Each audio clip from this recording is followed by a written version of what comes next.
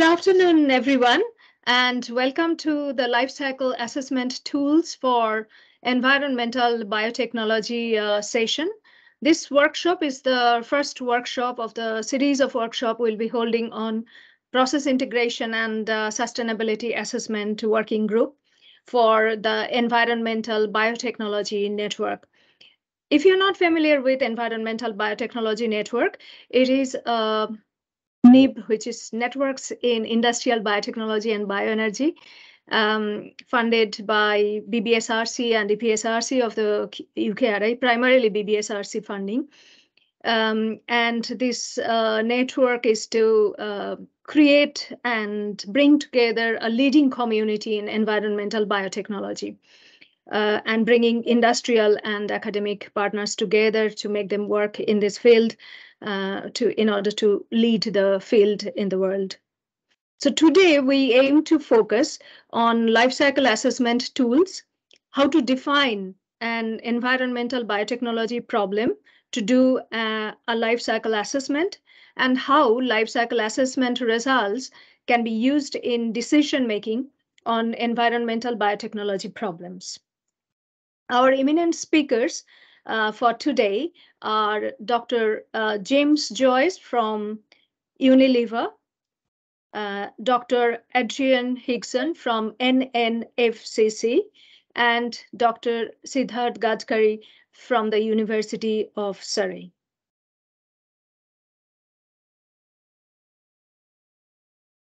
Now I'm going to introduce James to be the first speaker. Dr. James Joyce is a sustainability scientist at Unilever Safety and Environmental Assurance Center, where he supports the program on the development and business application of environmental sustainability science. James is an expert in life cycle assessment and related approaches and their commercial applications. Prior to joining Unilever in 2020, James had over 10 years of experience in this area, including as a product sustainability consultant and during his PhD and postdoctoral research. Thank you very much, James, for joining today afternoon, and we look forward to hearing from you. Thank you. Over to you, James, the virtual flow. Wonderful, thank you, Jhuma. Let me just share my presentation and we can make a start.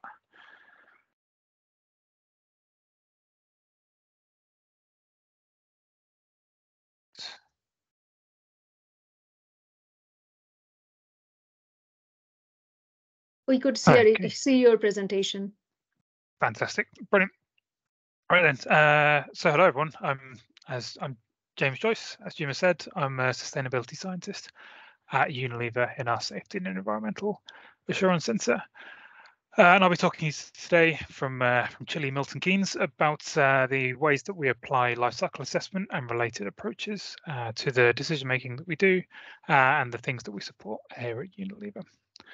So, starting off with a bit about Unilever itself. For those of you who don't recognise the name, we are one of the world's largest fast-moving consumer goods companies. And if you don't know the name Unilever, there's a strong possibility that you recognise one of our over 400 brands. There's just a few examples for you there. Brands like Dove, Axe, which is also known as Lynx here in the UK, Hellmann's, and we operate across 5 main areas. So we've got our nutrition business, brands like Knorr and Hellmann's. We've got ice cream, so that's the Heart brand ice cream, Walls here in the UK, other names in various other countries, Breyers and other brands in the US, as well as Ben & Jerry's. Then we have our home care portfolio, which is primarily Persil and Surf here in the UK, with the various other brands under similar banners elsewhere in the world. Then we have our personal care and our beauty and well-being brands as well. So that's where Dove and Co fit in. And we have absolutely enormous reach with all of these products. We estimate that around 3.4 billion people use our products every day. So there's probably roughly a 1 in 3 chance that each one of you has used a Unilever product at some point today. And we're available in over 190 countries. So an absolutely massive opportunity to influence what we do through the work that we do within SEAC. Worth noting that about 58%, nearly 60% of our turnover is in emerging markets. So we're not just for developed countries. There's a lot of products going out to places like India, China, Brazil. Yeah, and our turnover for the most recent financial year in 2021 was numbering in around 52 billion. So with this great reach and this enormous footprint, we have a fantastic opportunity to embed sustainability around our products into the lives of lots and lots of people. And this is underpinned by what we call our Compass strategy. This is where sustainability is integrated right into the core of how we do business at Unilever. Our corporate purpose is to make sustainable living commonplace. And to support that, we have our Compass commitments, and these fall into three main pillars. The first is around improving the health of the planet. The next is around improving people's health and well-being. And there's a third pillar around contributing to a more socially inclusive world. The work that I do in SEAC is on the environmental sustainability side, so it's mainly supporting that first pillar around improving the health of the planet. And there's a couple of key targets which I'd like to pick out from the ones that we've got in our commitments here. The first is we've committed to be net zero across Scope 1, 2, and 3 up to the point of sale by 2039. And we've also continued our commitment that we have had since 2010 to halve the greenhouse gas impact of our products across their life cycle by 2030. And as you can imagine, for these two targets in particular, life cycle assessment and life cycle science really is a useful tool. As you can imagine, with a company that size, there's lots and lots of people working for Unilever as a massive ecosystem. So where do we fit in this sort of 3D jigsaw puzzle? We sit in SEAC, which is short for the Safety and Environmental Assurance Centre. This is part of R&D, but it sits outside of our divisions and brands and acts as a sort of science centre to feed in the evidence that we require to ensure that Unilever's innovations and products are safe and sustainable by design. There's around about 100 people in SEAC, split between the safety side and the sustainability side, and there's around 10 people in the sustainability team. Within the sustainability program, there are three main areas where we focus. The first of these is science development, and then we have business support and external engagement. So the science development side is around developing and creating new scientific methods to help support these other two areas, the places we support the business and the places that we work externally. And we don't do this on our own. We do this through creating and developing academic partnerships with a range of different universities and other academic partners, including the University of Surrey. In addition to developing methods, we also contribute to development of metrics. So, for example, around biodiversity, where there's likely to be an increasing need to have quantitative metrics from a commercial perspective to really understand the impact that we're having in that area. As I mentioned, this supports these other two areas. So the first of these is the business support, and this can be from a procedural perspective, so helping with greenhouse gas reporting in our annual reports and accounts. It could be working to provide evidence for robust claims with consumers around claim support, but it also operates at various strategic levels, so guiding the overall strategy and the development of our climate transition action plan, working with the business groups, the categories to help guide their strategy, but also from the bottom up, working with developers, formulators, research and development to support sustainable product innovation. In addition to this, we have the external part, which is where we bring to bear our science from an advocacy perspective, working with our external affairs teams, but also collaborating with peers in collaborative programs. For example, working with the WBCSD as part of their PACT program, that's the Partnership for Action on Climate Transparency, which is around getting together a network to share upstream Scope 3 emissions data. Similarly, on the eco-label side, we're working actively with various schemes that are in development to really drive forward the science perspective and make sure that the communications that we make through that route in the future around eco-labels are robust and grounded in the science of life cycle assessment. So, life cycle assessment, what is it and why do we use it? So life cycle assessment is a way of understanding and managing the potential environmental impacts of a product across its whole life cycle. We tend to deal more with environmental life cycle assessment, although things like social life cycle assessment are obviously similar tools, and they use that whole life cycle perspective. So what this means is taking into account the full life cycle from cradle to grave of a product or a service. This means all the way from the sourcing of the raw materials, the extraction of raw materials from the planet. That could be agriculture, that could be oil extraction, that could be mining. Then the processing all of these materials all the way through to when we turn them into a product, the delivery of that product to our consumers, the use of that product by our consumers, and then the final disposal of the packaging. And if, for example, with our personal care and laundry products, the disposal of the product as it goes down the drain. Now, at each point in this life cycle, there's the potential for resources to be extracted from the ground, from the planet, and there's potential for emissions either to air or to soil or to water as a result of the processes that take place in this life cycle. And what life cycle assessment is it's a tool to quantify these flows, quantify these potential impacts in a systematic and scientific manner.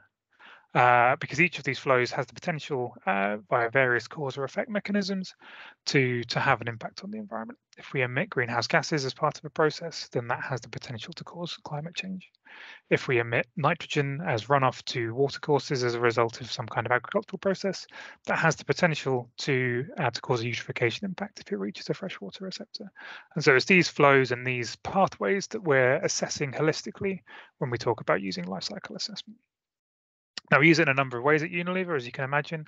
So that includes looking at product, materials, and systems at the innovation level to support innovation in each of those areas. We can also use it at a portfolio level for strategic decision-making and corporate reporting that I spoke about. And we use it to underpin those communications with consumers.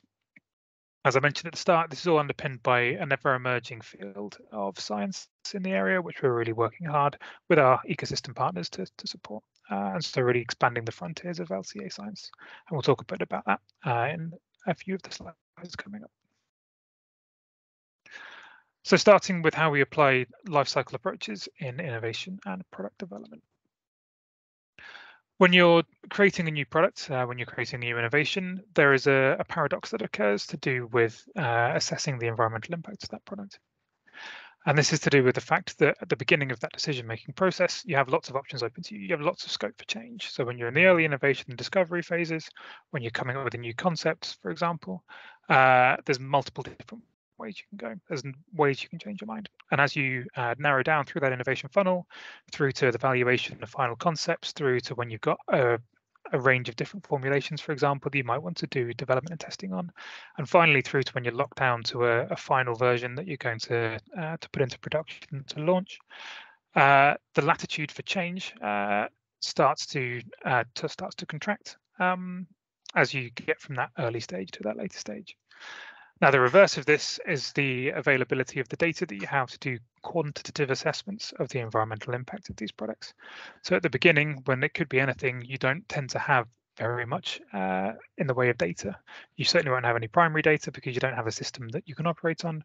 You'll have some thoughts and some concepts, and that'll be the limit of the data available to you. Now, as you narrow in on that innovation funnel towards your final product, obviously the data that you have available to you to assess becomes greater until you've got an actual final product in market where you have, in theory, all of the spec data, all of the activity data that you need to run full kind of life cycle assessments. So how do we solve this paradox? And the answer to this is we need to use the right approaches at the right time and use a range of life cycle approaches, not just sticking to full life cycle assessment. So in the early days, in the early innovation and discovery times, we can use more qualitative approaches. So this is things like understanding safe and sustainable by design principles and applying life cycle thinking to the problem statement as it occurs at that early innovation and discovery phase. When it comes to concept evaluation, when you've got a few different options that you might be considering, it's around identifying the potential sort of gross negatives, gross positives, the big big ticket items that might be associated with a particular product innovation. So here we can start to do screening LCAs using assumptions and secondary data on a limited number of impact categories to sort of try and identify where those hotspots might be. We can use eco-design tools, so our formulators can take a look at the potential impact of the things that they're considering, and we can do sort of semi-quantitative risk assessments to flag up where there may be major hotspots of impact as part of that new innovation. Now, when it comes to the development and testing side, there we have some more options open to us, and we have some more things that we might want to consider.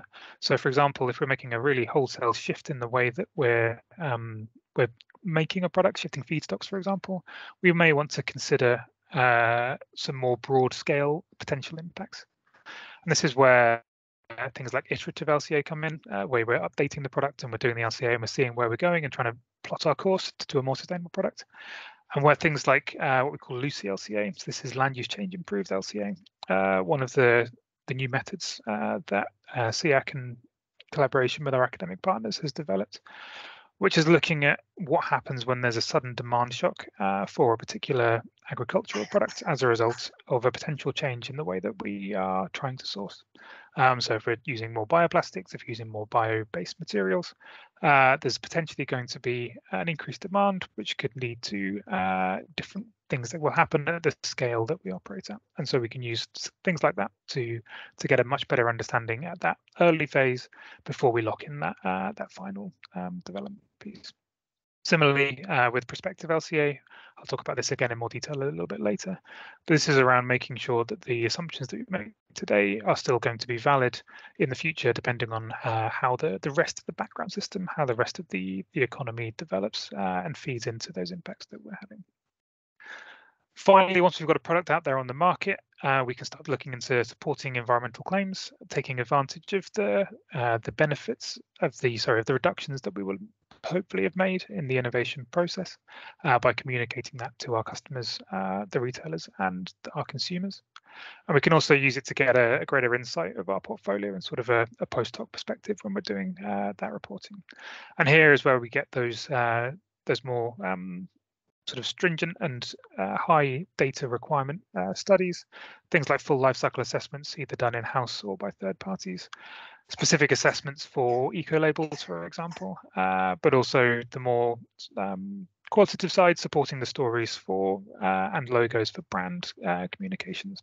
And we'll come on to that again in a little bit more detail later.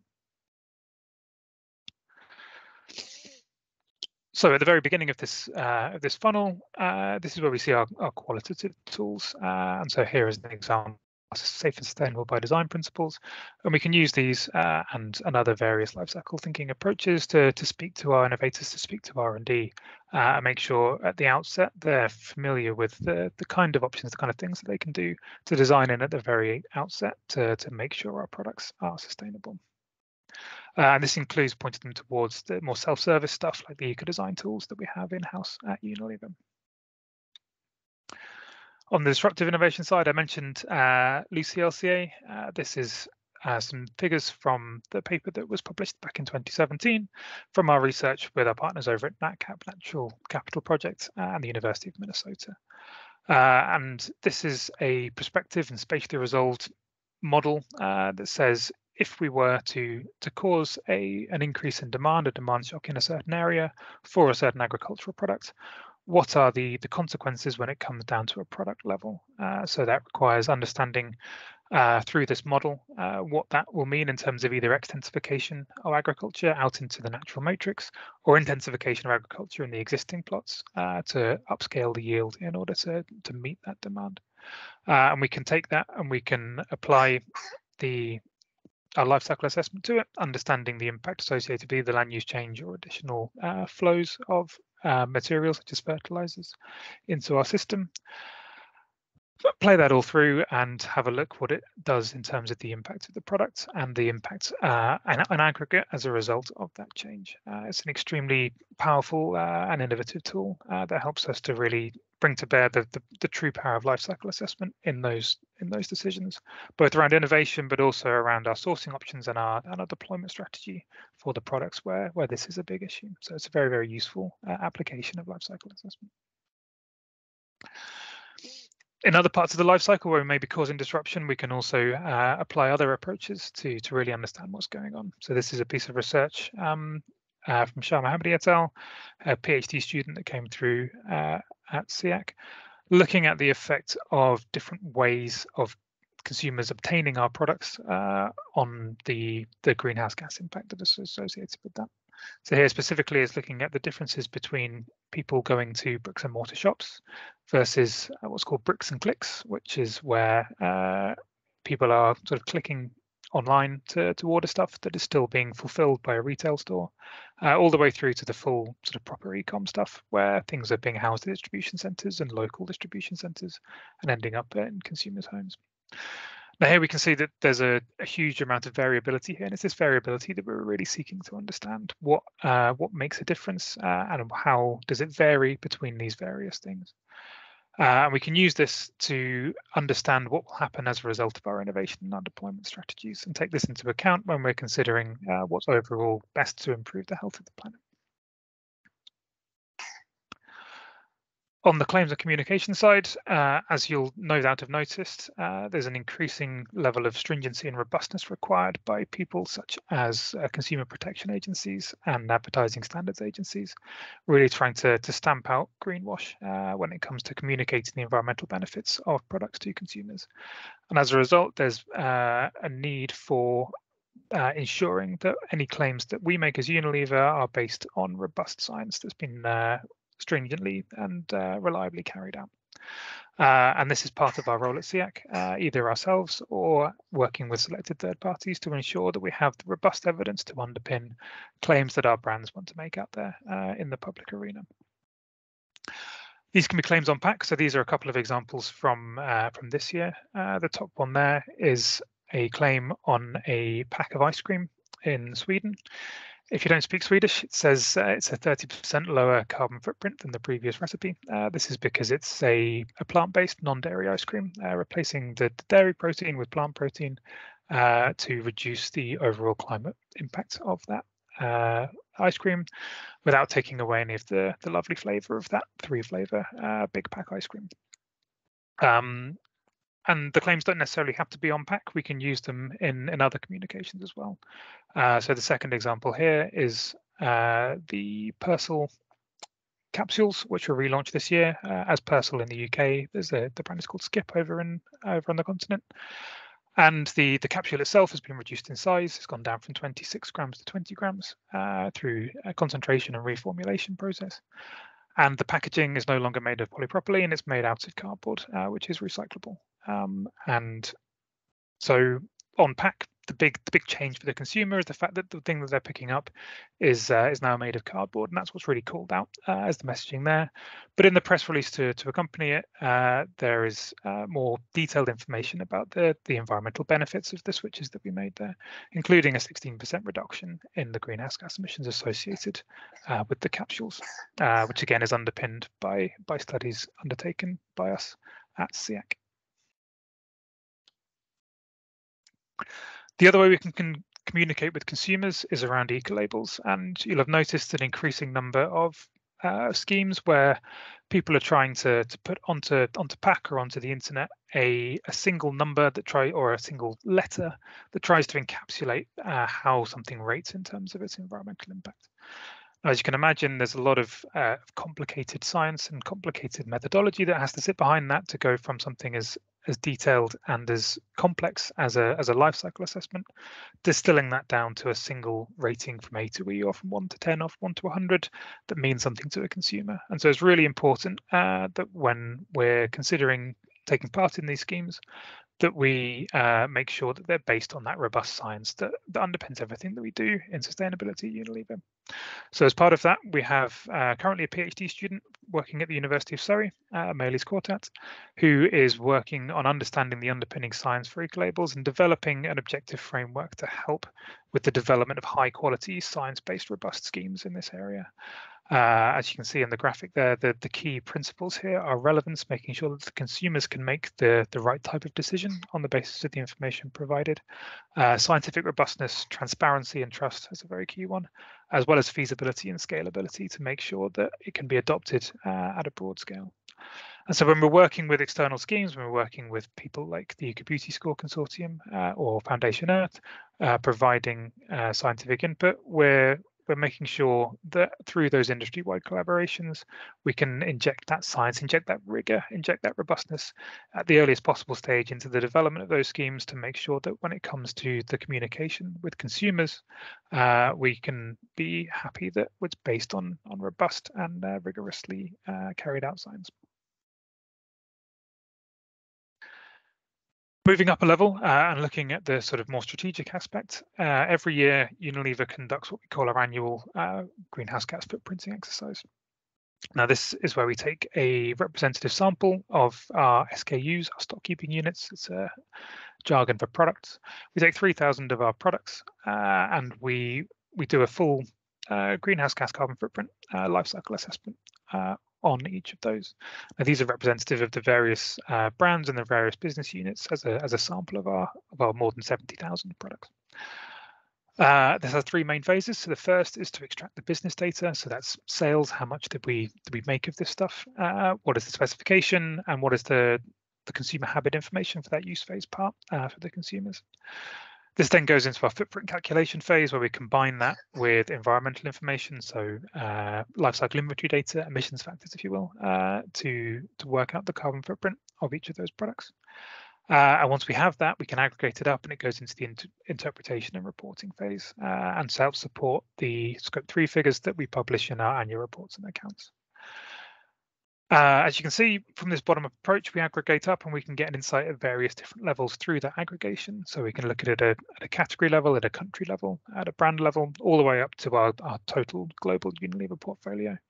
And so in addition to using external reporting, we can help feed this into our internal innovation tools to help people understand the impact of the innovations they're having, but also provide strategic insight both on the current hotspots of impact we have in our portfolio, but using it to predict future impacts. So what happens if we change this about our portfolio? What happens if our markets develop like this? We can use the information that we have, this rich library of carbon footprint information, to really help drive in a sort of data-driven decision-making way those impacts at a more strategic portfolio level. Finally, as I mentioned, all of this is underpinned by our research and development mode, our science and technology development, advancing the frontiers of sustainability science. And this happens across SEAC. It's not just limited to the sustainability side. There's a huge amount of work going on our safety side as well, particularly around eliminating the use of animals for animal testing when it comes to safety. If you go to the website there, you can take a look at the various themes which we cover with our science development, and there's a full list of our publications there as well. So yeah, but calling out just a couple in these next couple of slides. As I mentioned before, we don't do this alone. We work in an ecosystem of partners. These could be university partners, people like Surrey.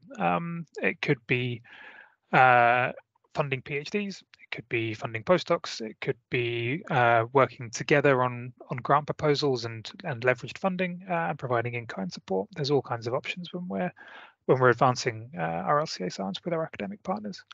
There's also non-academic partners, so consultants, people like Qantas, helping them develop the World Food Lifecycle Database, or 2.0 consultants to help work with the Roundtable for Sustainable Palm Oil on developing better greenhouse gas data for palm oil. And then there's the other external collaborations I mentioned there around eco-labeling, all part of that science ecosystem that can help us really drive forward the underpinning science in this very important area. One of the areas where we're currently developing science is in what we call planetary boundaries LCA. So this is taking a more absolute approach to sustainability assessments that we're looking at. So planetary boundaries describes what's called a safe operating space for humanity. So this is a floor above which our well-being needs are supported, as well as a ceiling, which means that we're not overshooting the carrying capacity of our ecosystems and of our natural systems. And the idea is that we need to maintain our society within this safe operating space in order to be absolutely sustainable for the future. Now, when it comes to life cycle assessment, this is quite a challenging concept. because we're not looking at society as a whole, we're looking at individual products, individual slices of portfolio, individual product systems. And so there's a lot of research looking into how we take the planetary boundaries impact categories and translate them onto life cycle assessment impact categories. And once we've done that, how do we divide up? How do we share that safe operating space? What are the principles there for figuring out how we do that? How do we make sure it's spatially and temporally relevant? Is what's relevant in Europe the same as what's relevant in other places in the world, for example? And this all needs to be underpinned by robust software and data so that people can do this stuff. So that's an active area of research for us and our academic partners at the minute. Another area where we're looking at is what we call prospective LCA. So this is making sure that the inferences and the conclusions, the decisions we're making today, will still be valid into the future. Now, when you're doing a life cycle assessment, you have what you call your foreground system, which is your product system, the thing that you're collecting data for, the thing that you're modeling.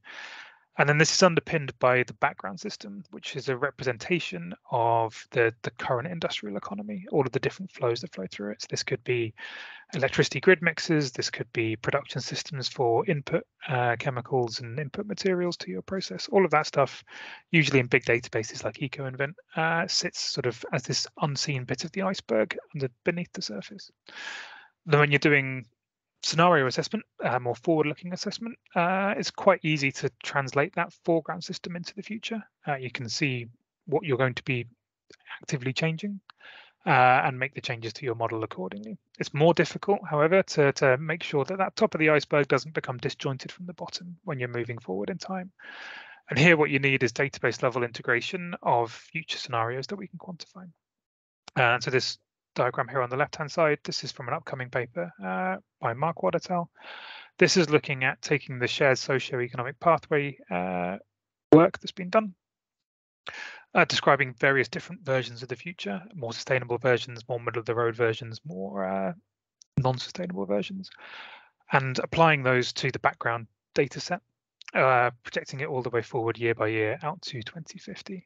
And seeing if the conclusions that we make around, in this case, plant-based diets and plant-based meals are still borne out when we look at it in the context of those future background systems. And again, for this, we need software, we need data, software called Futura, which is one of mine that we're developing, that can help us to make robust and stable conclusions over time.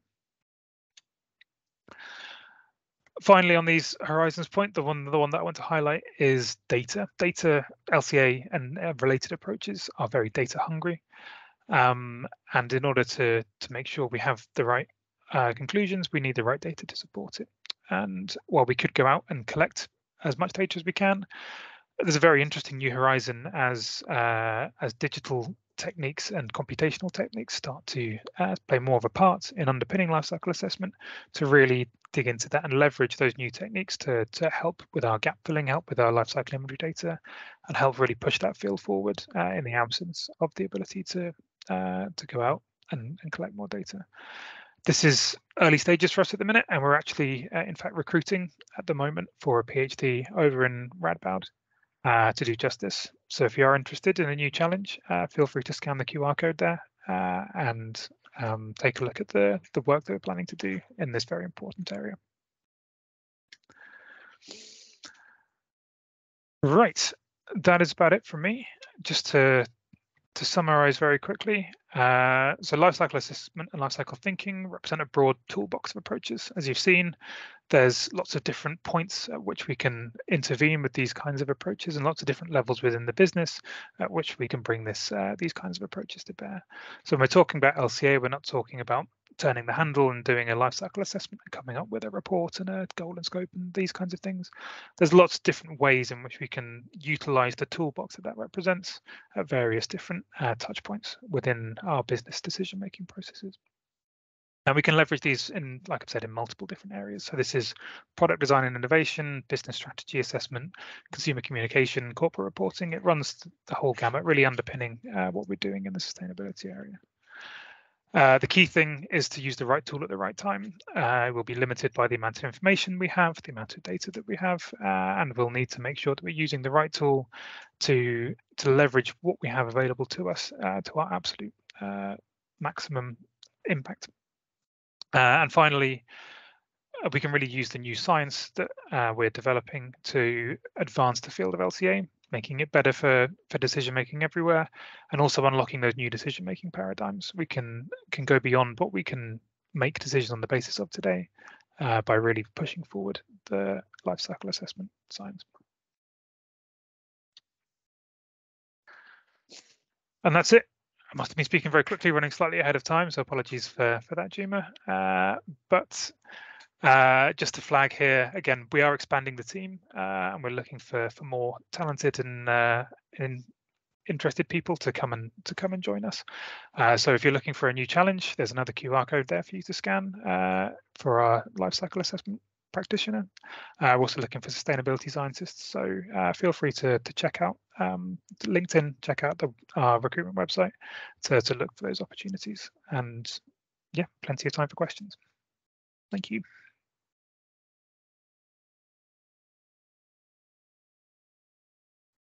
Thank you very much, James. That is really fascinating, very insightful. So yeah, the floor is open, virtual floor is open for questions. You can unmute yourself and ask James questions.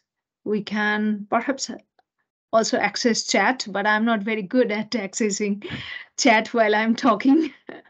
If Angie and Louise could help me out with if there is any question on the chat room, that would be great. Hi, I'm Louise. I just have a question. Do you have any specific examples of products or product lines or packaging lines where, having done an LCA, the decision makers have said, right, we're not using that kind of packaging or that kind of ink anymore, or we can sell it, but not where they don't have that, not in countries without the proper waste processing system to back up that thing? It's difficult to comment on specific examples, as you can imagine, for reasons of commercial confidentiality. But as long as you can trust me, I can say that there are situations where the work that we've done has really made a big difference in the way that the decisions have been made. The best ones I can point to are the ones that we've made publicly facing claims about. So things around concentration and compaction for laundry products, things around increasing the proportion of non-dairy proteins in ice cream. Those kinds of areas can really be supported by the information that we've provided. And do you follow up afterwards? So because you see, as a consumer, what I see is things like ring pulls going from plastic to, say, cardboard, and I can see things changing all around me, but you never really get to hear whether the follow-up was, yes, that was a really good idea, or that wasn't a good idea, or that worked in this way. But do you communicate to the public on that level? I can't speak too much to communicating to the public, but I can. But the way that we work with the business, it's as a partnership, and so those follow-ups are certainly done. It's not the great thing about being embedded within the business as opposed to operating outside as a more consultative consultancy style approach, is that you're there all the way up to product launch, and then you're there past product launch, and you can assess what's happened. You can bring that in to the next iteration of innovation or the next innovation of portfolio analysis. So I guess you see other competitors look at what you've done and then copy it, thinking that was a good idea. I'm glad they did it. I'm just going to jump in. All right, thank you. I'll leave this to other people. Thank you. I was going to say it's Angie here. I had a quick question. Basically, it was quite a long one. EdNet does stuff with wastewater treatment, so we do microbial systems in wastewater treatment systems, and we often don't know the fate or the impact of many of these sorts of things in the environment. And you mentioned that part of the LCA, when you originally spoke about it, was about disposal of the. But I didn't see anything. You did it quite quickly, but I didn't see anything at the product design phase. And bearing in mind that we have sort of significant knowledge gaps in the fate of many of these things on the environment in wastewater treatment, I was just wondering how you can or whether you actually quantify or measure, and therefore you're able to improve on that aspect of a product's life cycle. You know, that sort of flushing down the system. Sure. So there's two main areas when it comes to the downstream part that are really important for Unilever. The first, which falls more under my remit, is the greenhouse gas impact associated with the degradation of fossil-based chemicals. Because obviously, when you're taking fossil carbon out of the ground, putting it into some kind of surfactant, for example, sending that down into wastewater treatment, that's going to lead to fossil CO2 potentially being released to the environment. So we can, from a life cycle perspective, we can work on those parts and try and understand the potential pros and cons of switching away from fossil-based feedstocks to bio-based feedstocks for that particular downstream impact. The other part is more the safety side, and that's dealt with through the safety guys in our team who conduct environmental risk assessments of the various ingredients that we use. So we've got a big ecotox team, we've got a big biodegradability team as well, who are understanding the biodegradability profiles of the various ingredients that we use under various circumstances and under different fate scenarios. So whether it's going to wastewater treatment, whether it's going into fresh water, understanding how our ingredients biodegrade, what their degradation products are, and through that understanding how persistent they are in the environment, what the potential for any environmental toxicity is. But we tend to do that at a much more targeted ingredient and receptor level. These kinds of things aren't usually dealt with particularly well by life cycle assessment because it has to have that sort of more high level approach to it. And so we do use things like use-tox to get a high level understanding, but it's far more useful from a product innovation perspective to do that far more detailed environmental risk assessment study when it comes to our ingredients going into wastewater treatment. Brilliant, thank you. And we've had another question here, if Jhuma wants a hand, saying as there are multiple methodologies to account for biogenic carbon in the overall GWP impact. This is from Ting. Was interested to know how Unilever does. Is it counted as a negative emission? Is it later emitted depending upon end of life scenario?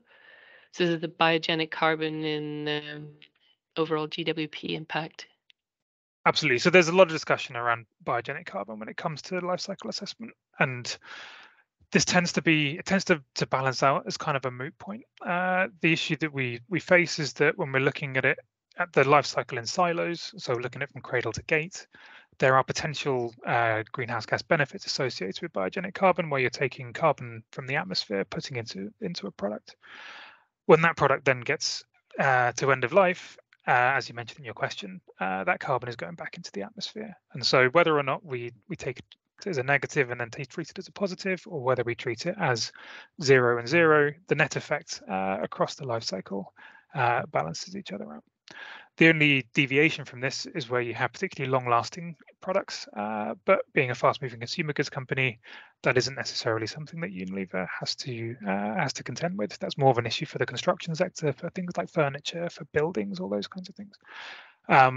So we follow, generally speaking, the rules advocated for by PEF, which is the Product Environmental Footprint method, which is that we will not account for temporary sequestration of carbon into products unless there's demonstrable evidence that that sequestration is going to last for more than 100 years, which, as I mentioned, for fast-moving consumer goods isn't an issue we often have to contend with. So biogenic carbon is very important when it comes to reducing our overall greenhouse gas impact, for that exact reason that we're borrowing the carbon from the atmosphere and just replenishing atmospheric stocks of carbon dioxide, as opposed to taking carbon that's been safely stored under the ground, not bothering anybody for a very, very long time. Taking that and putting that into the atmosphere is something that we definitely want to avoid.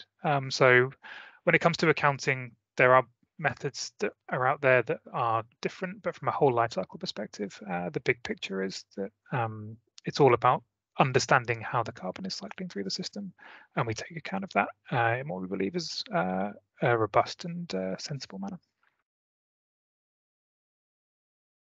Jhuma, I don't see any more questions here. I have one more if you're okay for time. Oh, something else has just come up. Yep, a couple more. Yang Chang has said, for the eco table of the projects, is LCA from cradle to gate, or is it to grave disposal to the environment? So generally speaking, for eco-labels, it's important to take account of the full life cycle, and so it will be a cradle to grave assessment. There may be deviations in individual schemes, for example, around consumer use and sort of indirect emissions. But for the schemes that we're working with, we're looking at a cradle to grave basis, so including that disposal element. Okay, and we have another question from Godfrey, who says, which software would you recommend for doing LCA? I know there's quite a few out there. Some of them are quite expensive as well. Yes, there are a few, and to be honest, we use a lot of them for various different reasons. So we use Gabi. We also use SEMA Pro, and a few people in the team also use one called Brightway, which is a sort of more, it's a Python-based version of lifecycle assessment software you can use to ask more interesting questions that you can't necessarily do as rapidly in those other two pieces of software. But of the commercially available softwares out there, Gabi and SEMA Pro are the ones that we use. Okay. I had just one more question on regenerative agriculture and other agroecological approaches. Do you, bearing in mind that we could go from quite a large spectrum on the production side in terms of greenhouse gas emissions, is that taken into account? Are you able to get to that kind of nuance? So yeah, regenerative agriculture is a major part of our strategy going forward, particularly in our foods and nutrition businesses, where agriculture, as you can imagine, plays a major part in our impact. And so yes, we can use life cycle assessment and life cycle approaches to get a better understanding of the impact of regenerative approaches. We can also use them to then play that forward from field to ingredient and from ingredient to product to understand at a product and a portfolio level what the potential impact of regenerative processes are. So a very powerful tool, life cycle assessment, for doing those kinds of things, for making those links all the way from the cradle end of the life cycle through to the business. That's amazing. We had just a quick interrupt me, Jhuma, if I'm going over the, because I'll just go through the questions. Yongchang just came up with an ancillary saying, do you include toxicity categories as well for the whole LCA from cradle to grave? So we'll take them into account.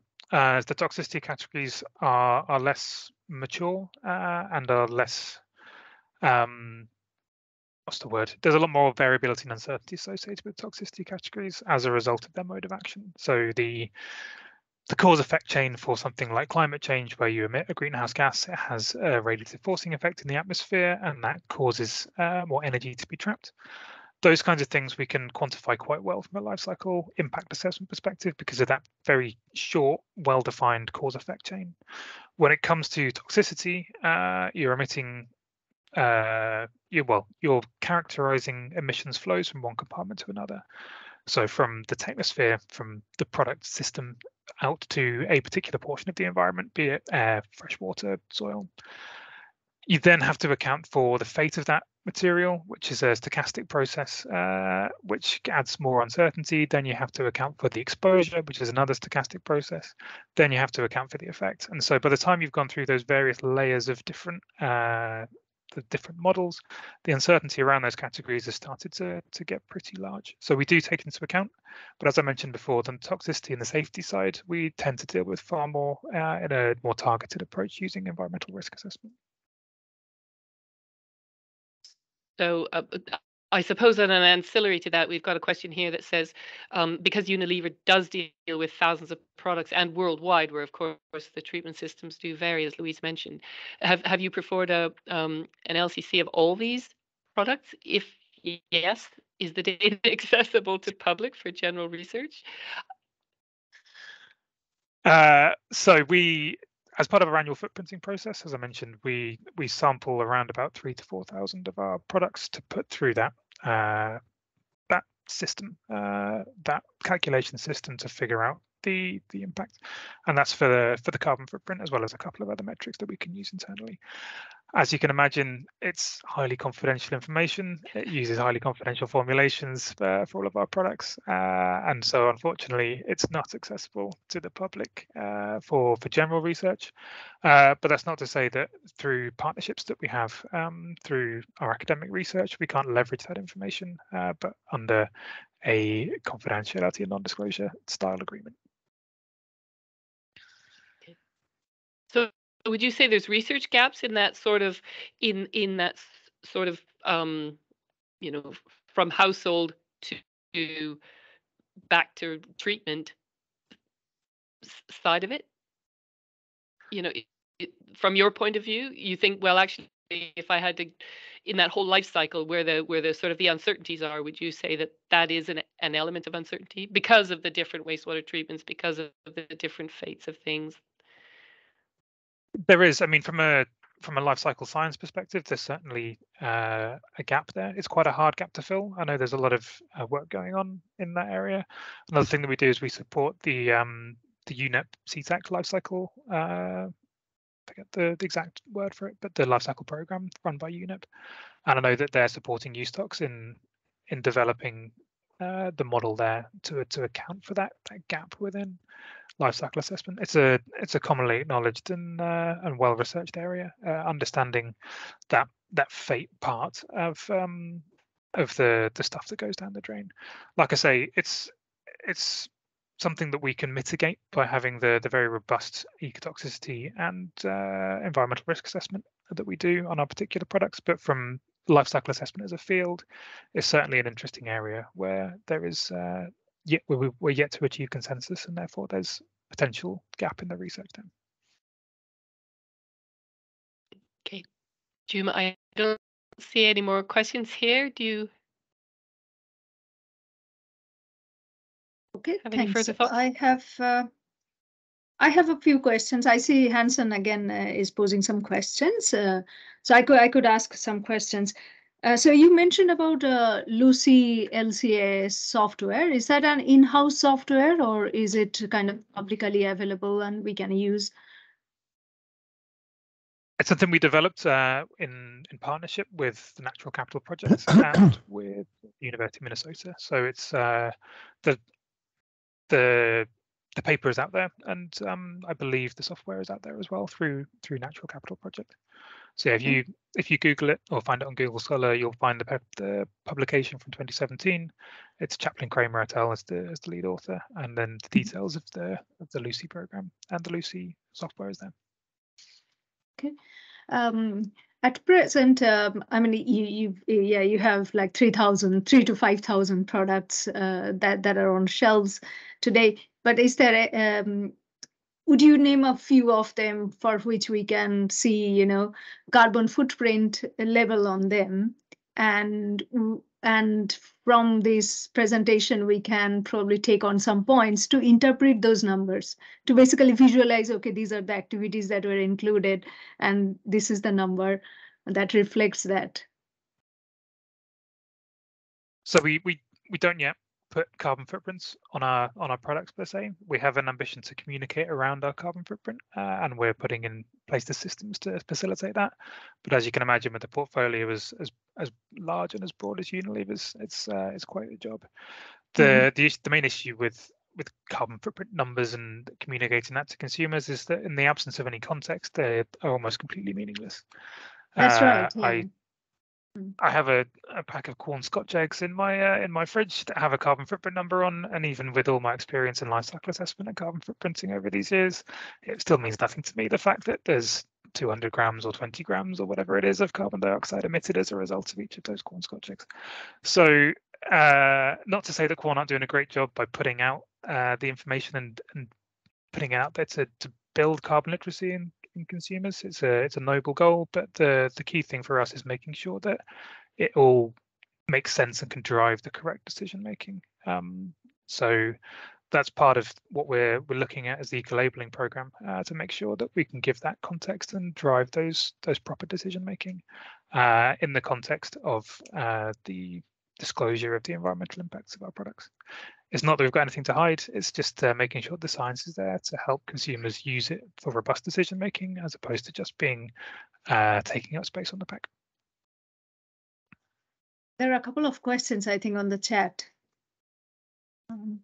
Yeah, the latest question, I think one of the questions you asked, Jhuma, was mirrored one of the ones on the chat, but Yongchang was also wondering if you could briefly explain how the environmental risk assessments for your products is done. Is it quantitative or qualitative, or what kind of metrics are used? I personally am not fully acquainted with how they do it. I know that it is a qualitative risk assessment that they carry out, but I don't know the specifics of the methodology. I could recommend looking at the website that was in the presentation around the science that we do. That may point you in some useful directions around the environmental risk assessment side. But like I say, we're a team of 100 within SEAC, and it's other people within that team that deal with that area. Okay, that's all I've got for the moment. James, I have a question on the net zero emission of Unilever by 2039. So yeah, which is great, which is ambitious as well, and that's how it should be. So if you have to like pick up, say, a big elephant in the room for a few representative products, maybe one food product. Food product is probably understandable that moving away from animal to plant-based makes more sense. But like, maybe washing liquid, maybe shampoo or something, if you could bring up some example products for which you think, okay, if we cut down emissions in those areas, we can hit that goal, we can hit that target quite quickly. Absolutely. Well, as you mentioned, net zero is a very ambitious target, and the nature of our portfolio is that unfortunately there is not one big lever that we can pull, not one silver bullet that will fix all of our problems, as you can imagine. But there are active areas that we're focusing on very strongly in order to help achieve those targets. So, for example, in our home care business, we have what we call our Clean Future strategy, and that is around making sure that in addition to product superiority, we're taking into account the environmental impacts associated with the home care products that we're putting out there. And a key tenet of that is around carbon cycling, carbon provenance, and feedstock switching.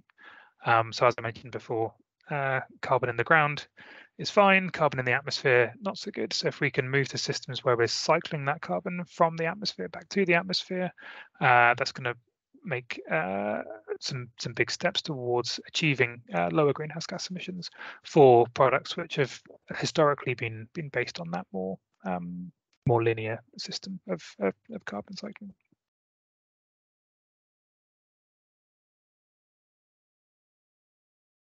Okay, great. Thank you very much. I believe there is no other question in the chat room. What's the? No, I don't see anything else. Jhuma, there is something about what is the process to apply for this research, but I'm assuming I don't know if Ali can elaborate on that, because I think you gave QR codes for certainly some of the practitioners you were looking for, wasn't it? Yes. Yeah, so there's a QR code on one of the slides for the PhD that we have with Radboud. That's looking at using computational techniques to fill data gaps within lifecycle inventory data, and so that's a 4-year LCA program, PhD program, sorry, working between us here in the UK and out in the Netherlands, and then there's the one on screen there, which is for a lifecycle assessment analyst on practitioner role, which is based at our Colworth site, which is in the beautiful Bedfordshire countryside. That's where I'm based. To join our expanding team of sustainability scientists. So the PhD, you'll find if you Yeah, you'll find it. It's on LinkedIn. If you search for Radboud or Unilever, you should be able to find it in the job listings there. But if you can flick back a couple of slides, tell you what, I'll flip back a couple of slides now to give you the opportunity just to quickly scan that QR code. So you've got the link to the PhD.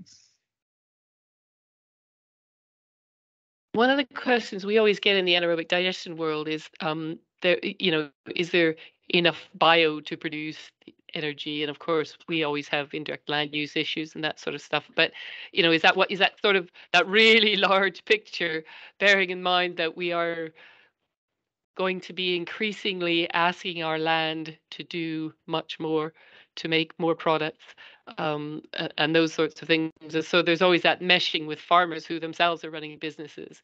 Is that something you've looked at in this whole thing as well? Is there going to be enough, or are we going to have to look at different trajectories?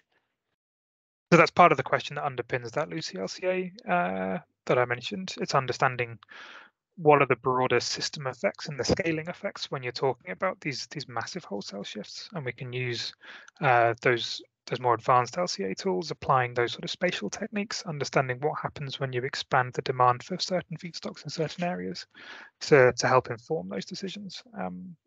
So yeah, it's definitely something that we consider, and it's something that, as I mentioned, we've worked with external academic partners to develop new methods and new techniques to really embed into the decision making in those areas.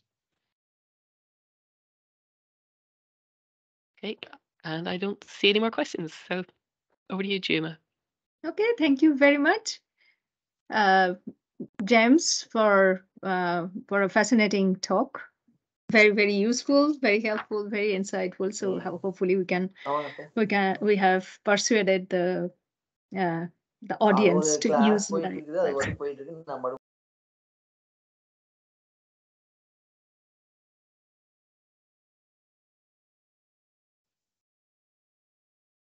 Okay, so we move on to the next speaker. Our next speaker is Dr. Adrian Higson, is from NNFCC. He's Managing Director of NNFCC. He's also NNFCC's lead consultant for bio-based products. He is a chartered chemist with over 20 years research and consultant experience within the chemical and bio-based products industry. He maintains a wide client base, providing consulting and facilitating services for both the public and private sector. Private sector clients include SME technology developers, multinational FMCG companies, and business investors. Adrian has taken an active role in the development of the bioeconomy and bio-based products. He has been a member of the UK Bioeconomy Business Environment Working Group, the European Commission Expert Group for Bio-based Products, and Scottish Bioeconomy Council. Adrian is a goal-focused APM qualified project manager with experience of coordinating large multi-site and multi-stakeholder projects. He has an excellent track record of delivering complex projects to high quality on budget and within deadlines, whether a market analysis, sustainability appraisal, or a business option study. Adrian takes a solution-based approach to each study, working with the client to ensure the right questions are asked, ensuring project outputs are aligned with clients' expectations and desired outcomes. Adrian holds a PhD from the University of Liverpool and has held research positions at the University of Colorado, USA, the University of Dundee, UK. Prior to joining NNFCC, he was a project manager at SAFC Pharma, Sigma Aldridge. Let's learn about biorefinery status and developments from Adrian. Thank you, Jhuma, for that long biog. Thank you very much. Yes, as Jhuma said, I'd like to, good afternoon, everybody. I'd like to take you through what's happening in the biorefinery sector. So can you see my slides, Jhuma? Yes, we can. Yeah, great. and just talk you through the activities, what's changing, what's actually happening in that sector. So for those of you that don't know NNFCC, as Jhuma indicated, we're a consultancy based in York, and we work across the bioeconomy sector, and we've been doing that for nearly 20 years. We work right across that sector, so that's from large heat and power supply through liquid fuels, gaseous fuels into bio-based products, be that materials or be that chemicals. And we work with a broad range of organisations, large multinational corporates like Unilever, who we've worked with several times in the past, through to startups and university spin-outs, government departments and universities. So we have a broad client base, but the questions tend to be the same that clients put to us in those spaces. It's around understanding market development, what the regulations and the technologies are that underpins those evolving markets, and what are the sustainability impacts on those different product bases of different supply chains.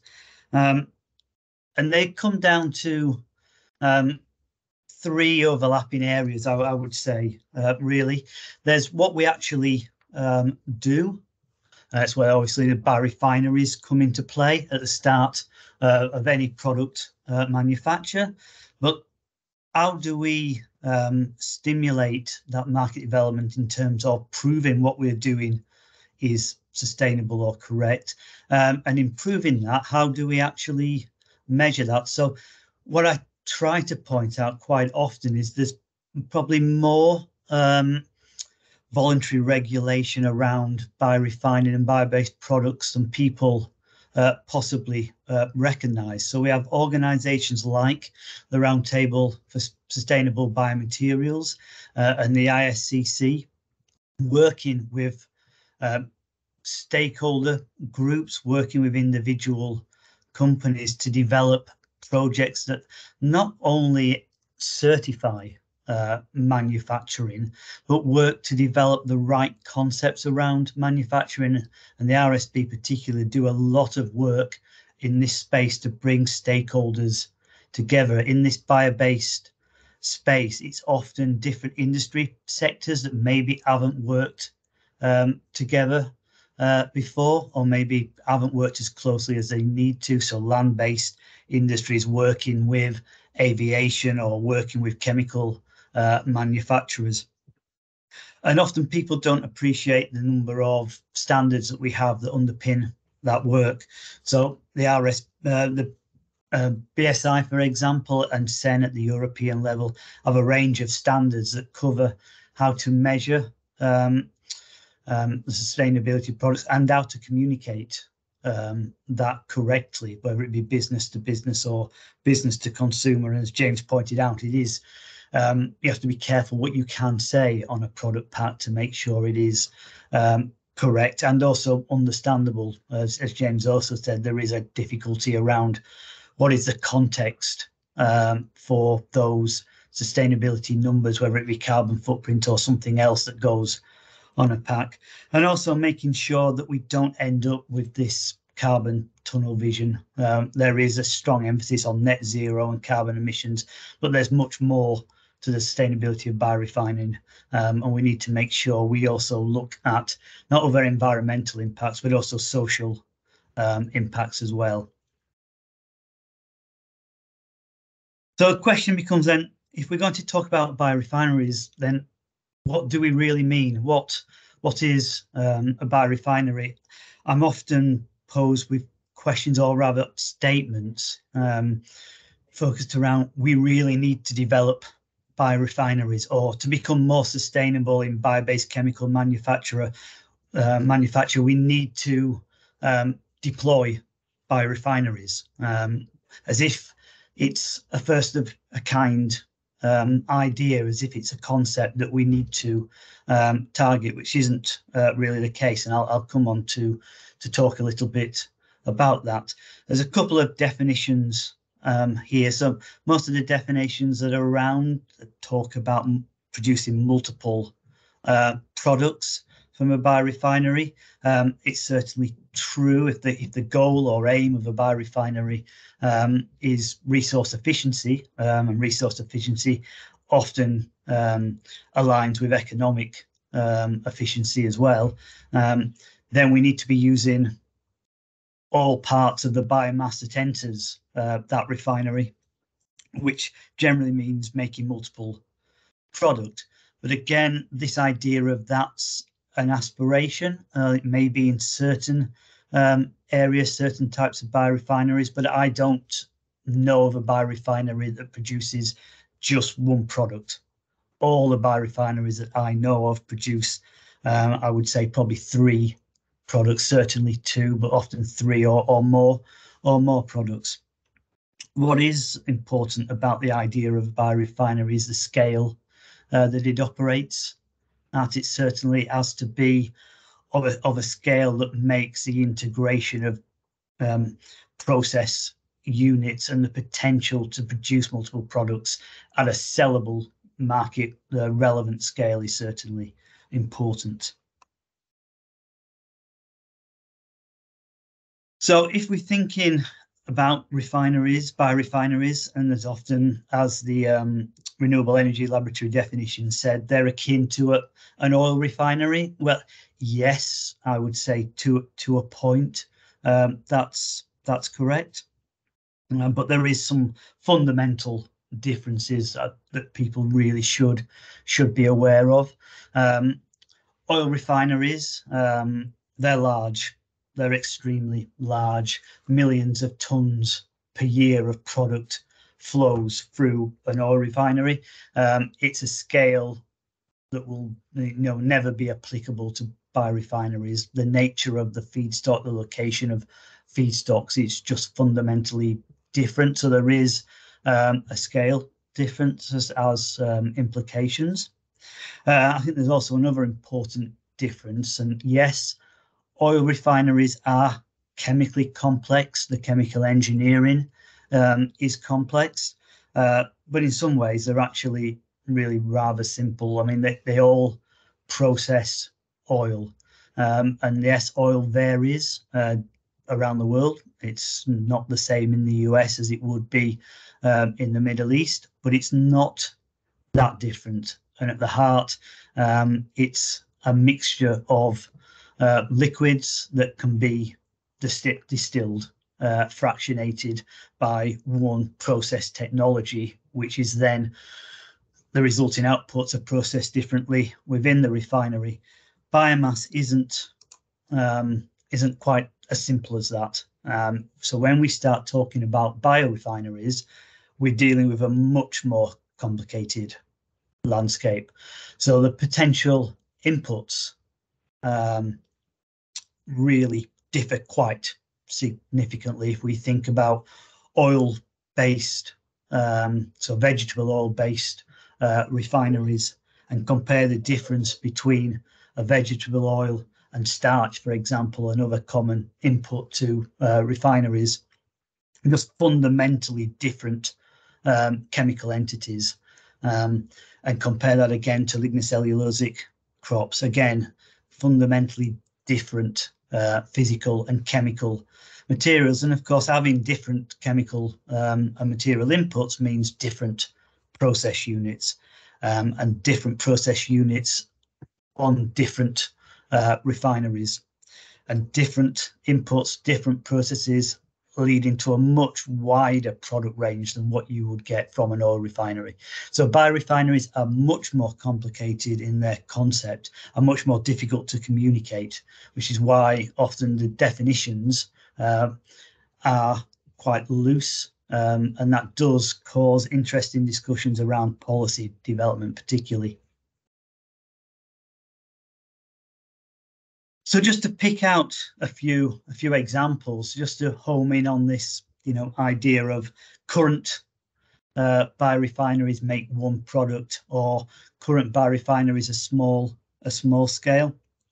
So certainly the biorefineries that we have around the world process material on the hundreds of thousands of tons scale. So that's the comparison to oil refineries, millions of tons as opposed to hundreds of thousands of tons.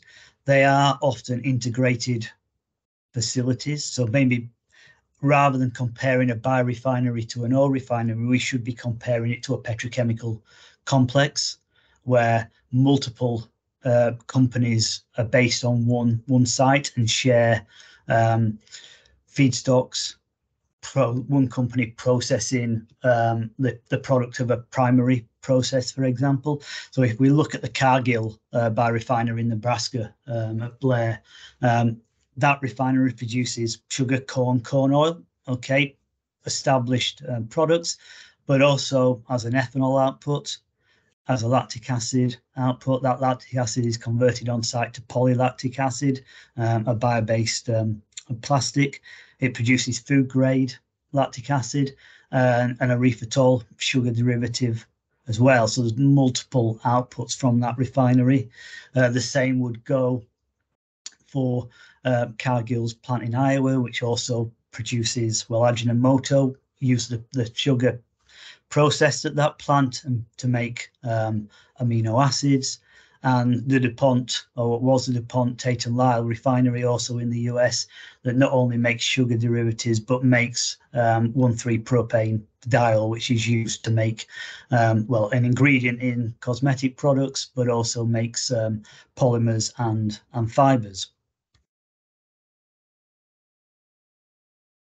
And in Europe as well, there's probably a larger number of biorefineries than people appreciate. So studies have identified over 400 biorefineries across Europe, whether in demonstration or in commercial activities. We can see by looking at those refineries that are operating, they are what would be called first generation crop-based refineries, so processing sugar, starch, oil, for example.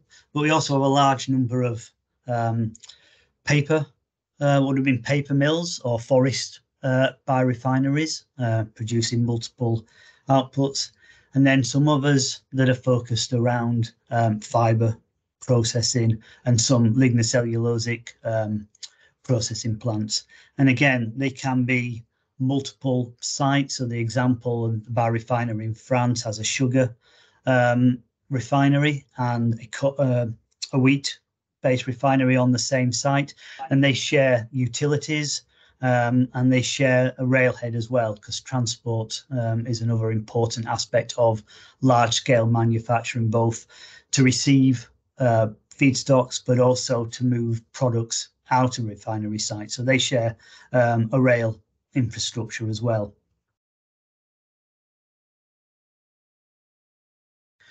So wood refining, I think it's an important starting point for thinking about biorefineries. A lot of the technology thinking that we have for lignocellulosic biorefineries really originate from the wood pulping industry. And it's always had multiple outputs. I've picked an example here, Borregaard, Norwegian company. They primarily are a cellulosic producer, specialty cellulose. And that specialty cellulose of different types serves multiple markets, from cosmetics to food, excipient for pharmaceutical production using construction material. There's an adage in the paper industry around lignin, because of course you are essentially, if you're a paper producer, you're processing lignocellulose, a combination of cellulose, lignin, and hemicellulose. And there's always been an adage that you can do anything with lignin but make money. Yes, that has been true to a degree, but Borregaard have always had a long history of making money out of lignin across a range of markets, from concrete additives, animal feed, used in batteries. It's used for making dye materials. They've also produced vanillin, a substitute for natural vanilla, for a long time, and they have an ethanol output. So a simple, relatively old biorefinery there, processing wood with outputs, 3, 4, 5, 6, 7 different outputs coming from that refinery. And certainly in a European context, a lot of the evolution, a lot of the development of biorefineries in Europe is coming out of that forest industry. So I've picked a couple of examples there. So Stora Enso, a pulp company, forward thinking, certainly a leader in new product development. So they're taking their lignin material, and they produce around 50,000 tons of lignin a year. You know, a lot of material to work with, but they're developing anodes for lithium batteries, where the lignin is processed to produce material suitable as an anode. They're exploring converting their sugar side streams to novel chemicals, or novel furan chemicals that can be used to make new polymers. And they've got a range of novel fibrillate or nanocellulose that they're using in packaging materials, as coatings, as barriers. So there's a lot of innovation around those companies that have the feedstocks to hand, and are always looking for best value conversions of those primary streams and byproduct streams. Another example is UPM. So one product of wood refining is tall oil.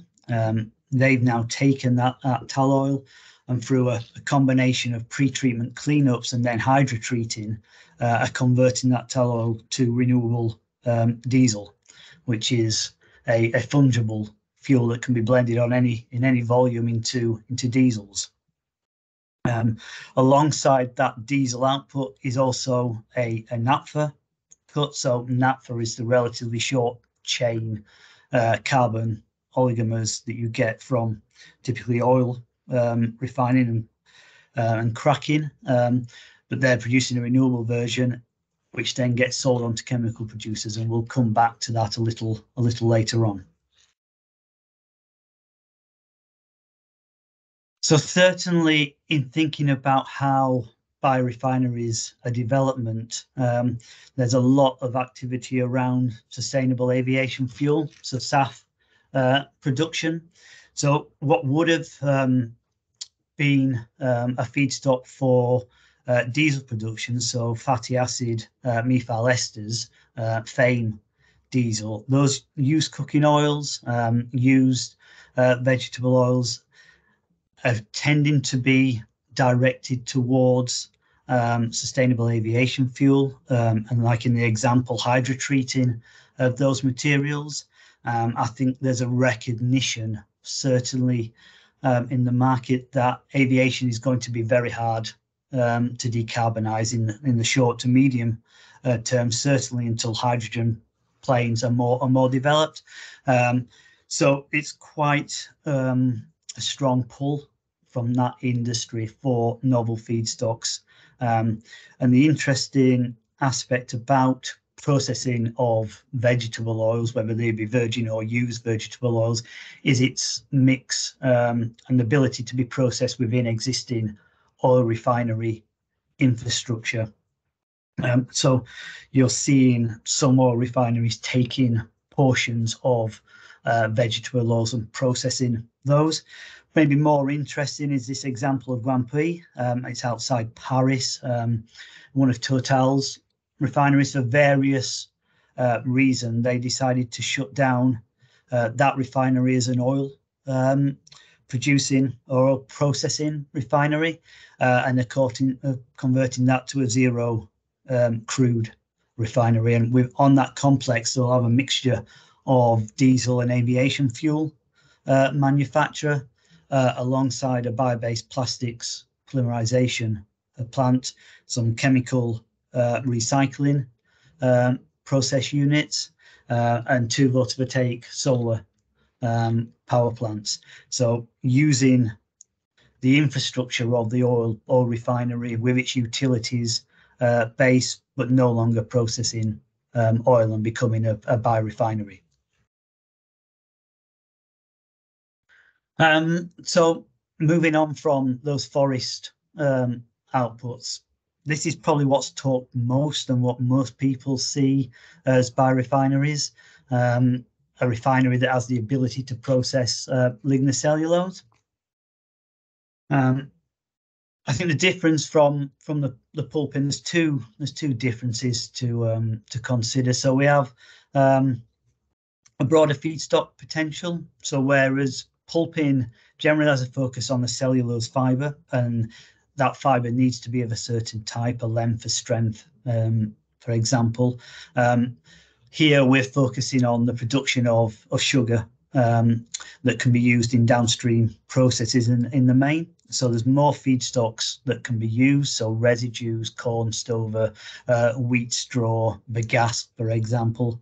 And in general, we are looking for that sugar. So there's an economic question there. So if we look at fractionation technologies, which are designed to separate the cellulose from the hemicellulose and the lignin, they tend to be reasonably expensive technology of processes which need the economic payback of a polymer.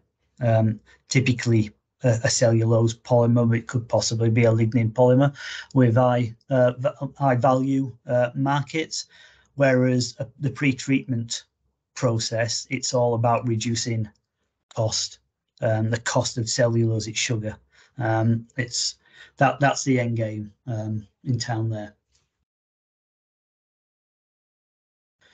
So when it comes to that reducing cost, it's reducing cost, but not at the expense of the ability to process that sugar stream, either chemically or via biotechnology processes further down. But it's all around the pre-treatment, those pre-treatment costs, performance and cost, and there's a range of approaches that are out there.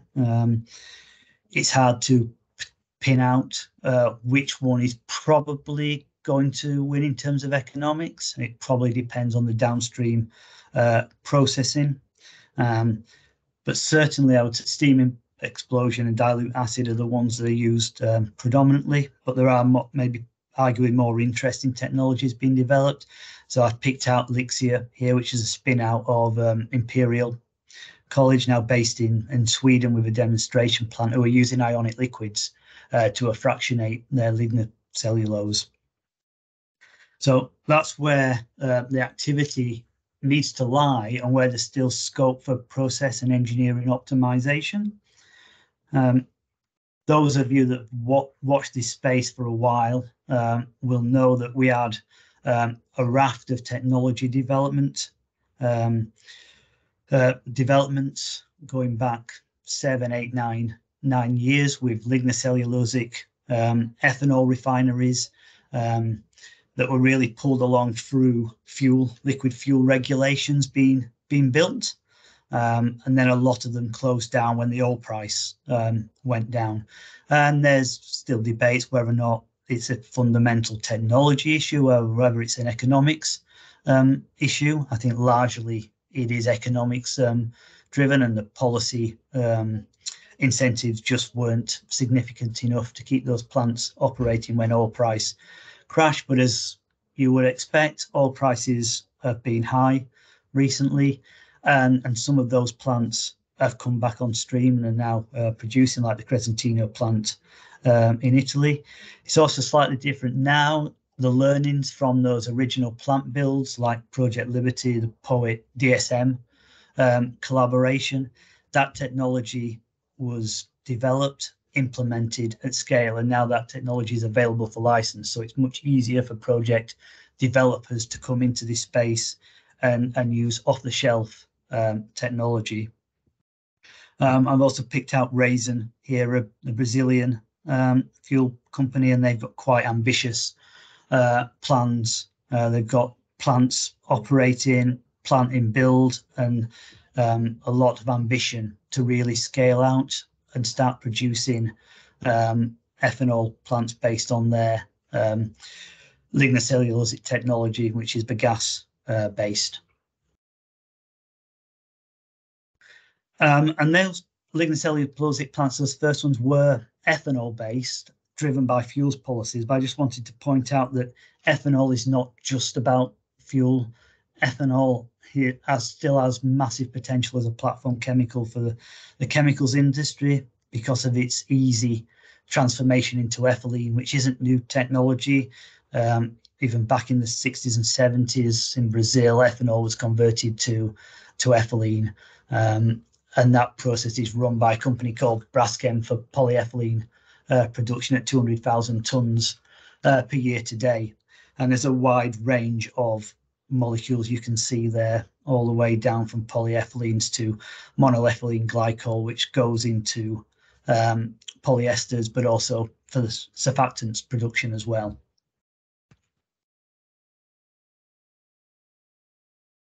It's not all about fuel production. We're now seeing biorefineries being developed using lignocellulosic materials for chemical production. So this is UPM again, the same company that was processing tallow oil from their pulping operations. And this is a biorefinery that's currently being built in Germany.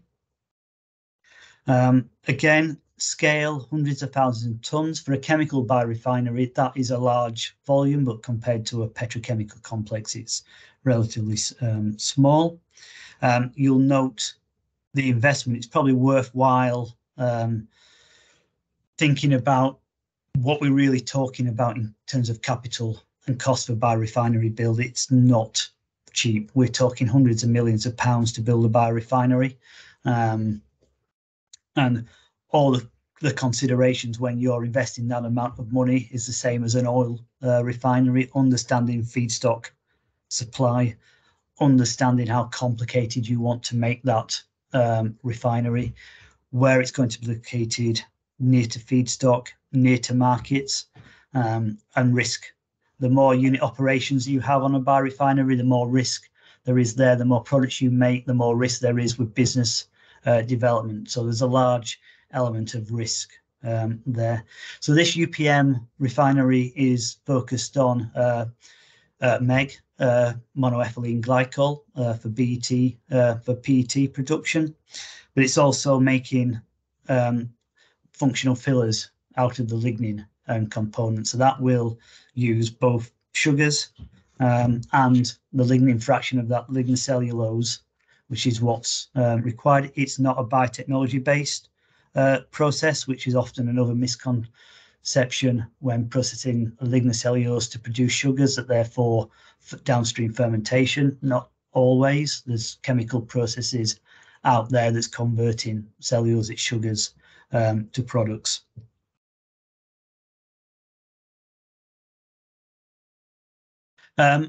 So often the other consideration around biorefinery development, obviously you're processing a feedstock to an end product, but you need an energy base, you need utilities to heat and power that refinery. Certainly anaerobic digestion in terms of fermentation facilities has always been part of a refinery build. I think what's changing now is the further integration of the refinery with anaerobic digestion and the wider agricultural systems.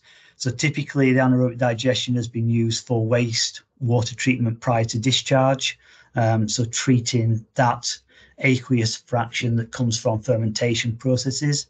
Now the new AD facilities that we're seeing on refineries are taking in their own feedstocks and not only processing the byproducts of the primary biorefining process, but taking in additional materials like manures and slurries to co-process with refinery products and then supply the energy, whether it be back to the grid in electricity or heat and power for the actual refinery operation.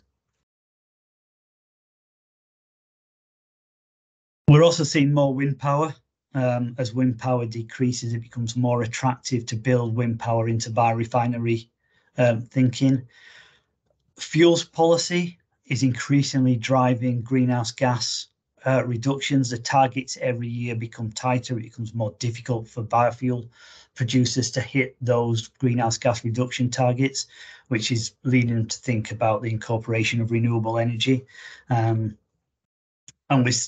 we see more build out of wind power. And of course, as you build more renewables onto a biorefinery site, it gives you more biofeedstock to make bio-based products. So keeping the carbon for products and using other forms of energy for electricity and also heat in certain respects. And I think this all really plays out. This is Gevo's plans for net zero refineries.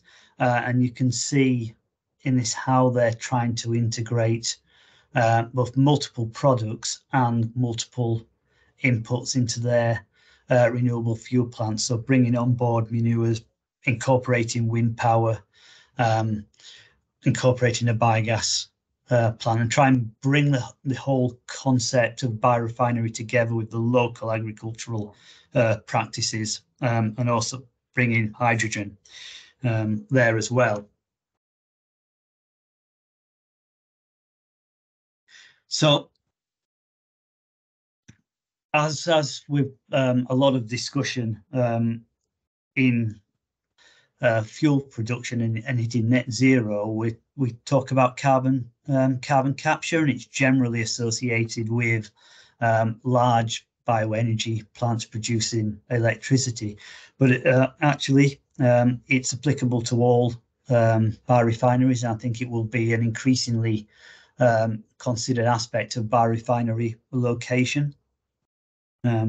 So the only real example in the world at the moment of bioenergy carbon capture and storage is based on an ethanol plant in the US. So the ethanol that's produced during sugar fermentation, the carbon dioxide produced during sugar fermentation to ethanol is captured and stored, sequestered underground. The same company, ADM, is also investing and partnering in the building of a carbon dioxide pipeline to link its refineries together with storage facilities. So that's great. Negative emissions obviously are not a bad thing, but there's potentially a lot more that we can do with carbon dioxide rather than just store it under the ground. So, and this is where the hydrogen integration with biorefinery operation comes into play. So, with decreasing price of hydrogen production, electrolyzer price going down year on year, there's more potential to produce lower cost hydrogen. Combine that with a clean source of carbon dioxide, which you often get from biorefinery operation, we can then start to thinking about producing other products such as methanol from reverse water shift reactions and Fischer-Tropsch, but also biotechnology as well, using a source of hydrogen, fermentation with CO2 to make many things from single cell protein to chemicals. There's a lot of opportunity to take the carbon dioxide byproduct from refineries and in turn turn that into further products. One final element is this idea of, do biorefineries need to be built from scratch with all that capital investment, the hundreds of millions of dollars worth of investment? Well, possibly not. So one of the things we've seen in the last 3 to 4 years is the use of mass balance for the production of either mass balanced or bioattributed products. So this is where an existing chemical complex takes a portion of biomass into its facility and co-processes it with fossil feedstocks, uses a bookkeeping approach to track that biomass material through the refinery, but then allocate it to specific products. So the bio-based carbon doesn't necessarily end up in the product that you're selling as bioattributed. It's a little bit like green electricity. You might be on a green electricity tariff, but you're not necessarily receiving renewable electrons when you draw electricity from the grid. And this works in the same way. But what it does allow is the markets that have got an interest in bio-based products to allocate a favorable price to those products by placing the biogenic fraction of the input onto a specific product in the output, even though in the real world those carbon molecules have been spread across a wide portfolio of products. And this is where the bio-naphtha that we talked about earlier on in the presentation from UPM, but also from Neste, has been taken up by large chemical companies such as BASF and Borealis to make an whole range of products. And there's a few examples there, like polypropylene, polyethylene, PVC, but it really could be anything that comes out of a petrochemical complex or refinery. So just some final thoughts there. Biorefineries, they're not new. There might be new innovation and new evolution, but biorefineries have been around for hundreds of years. We've just given them a new name. What we'll see increasingly is incorporation of other renewables onto biorefinery site. And we need to look at where hydrogen fits in with that and the potential to use that carbon dioxide. But there's a big scale question here. As we said earlier on, biorefineries are considerably smaller than petrochemical complexes. So where will we use those CO2 off gases? Will they be on the original biorefinery site, or will they be at an end of a pipeline which consolidates multiple CO2 outputs into one much larger facilities? We've seen a big trend towards mass balancing and the use of existing petrochemical complex infrastructure for making bioattributed products, but the specific type of feedstock that's required there, the bio-naphtha, that is limited to processing, or largely limited to processing of vegetable oils, which is a pretty constrained resource. So there's a big question about how large or what volume of material can come from that type of processing. So I think that was a quick review of some of the developments around biorefineries, and I'm happy to take any questions. Thank you.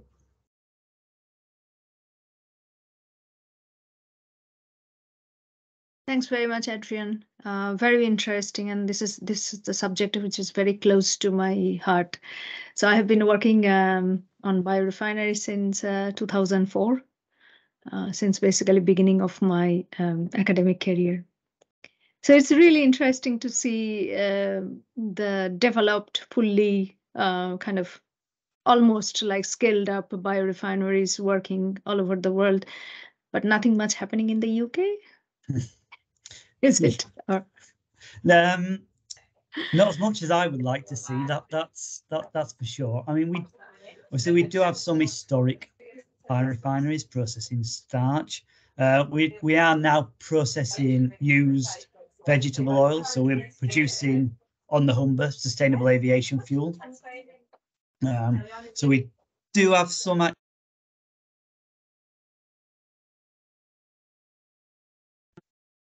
Sorry. Yes, we do have a small amount of activity, not as much as I would like to see. So we have some established traditional starch refineries. Of course, we've got the 4 sugar factories producing multiple outputs. I mean, the largest one, the Wissington, produces betaine, produces ethanol, produces various sugar grades, inorganics as well. On the Humber, Phillips 66 is now producing sustainable aviation fuel. So they're processing used cooking oils, hydrotreating. So there's little pockets of activity, but nothing, I would say, not as much as there should be or could be. And of course, we have a nice butanol demonstration plant as well. I should say that it's not all fuel and starch production. We have butanol production at demonstration level on Grangemouth with Celtic Renewables. Yeah, I see biorefineries are kind of very disparate activities, not really coordinated or kind of, it's embedded within energy plan, renewable energy plan. The reason is because we have limited resources and very limited carbon efficient resources like biomass. That's the only carbon efficient resources to fossil-based resources. So we need to actually, think of prioritizing, like, okay, let's tackle fine chemicals first, decarbonize fine chemicals, then platform chemicals, and so on, and then specialty chemical, then platform chemicals, then materials, or some sort of, coordinated activities around. Not sure, maybe in the UK region or something, where we could say, okay, net zero is our target, but we do not have the kind of plan which is our policy which cuts across different sectors. Yeah, policies, as you said, have been around energy production, whether that be electricity, heat, or liquid fuels. And what's happened in the materials chemical space has been on the back of novel product development and companies like Unilever looking to respond to consumer pull for more sustainable ingredients and products, and that's really pushed that evolution around chemicals. UPM, for example, and some of the things that NatureWorks and Cargill have done around lactic acid and PLA. From the UK, the government, you probably know, is working on a biomass strategy. In that biomass strategy, there will be some consideration of chemical and material production alongside energy. Partly, we need more environmental impact data on chemicals, because for policymakers, it's a question of impact, and that impact comes from scale.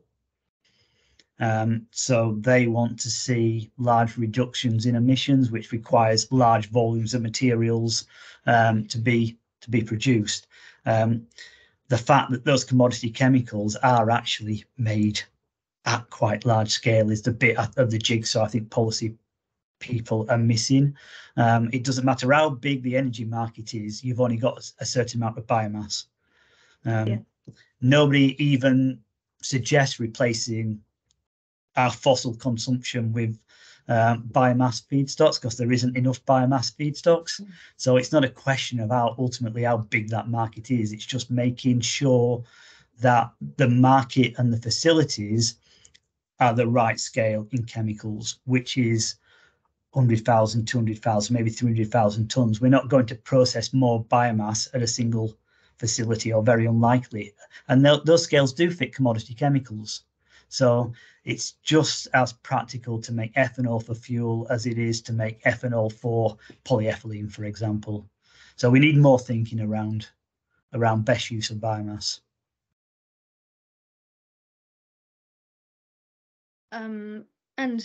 So these operating companies at the moment who are owning this large scale biorefineries compared to, but which are considered small for petrochemical refineries, Nevertheless, do they have dedicated biomass supply facilities to guarantee that there'd be available biomass, or that's kind of third-party ownership? And Yeah, how does the then model work?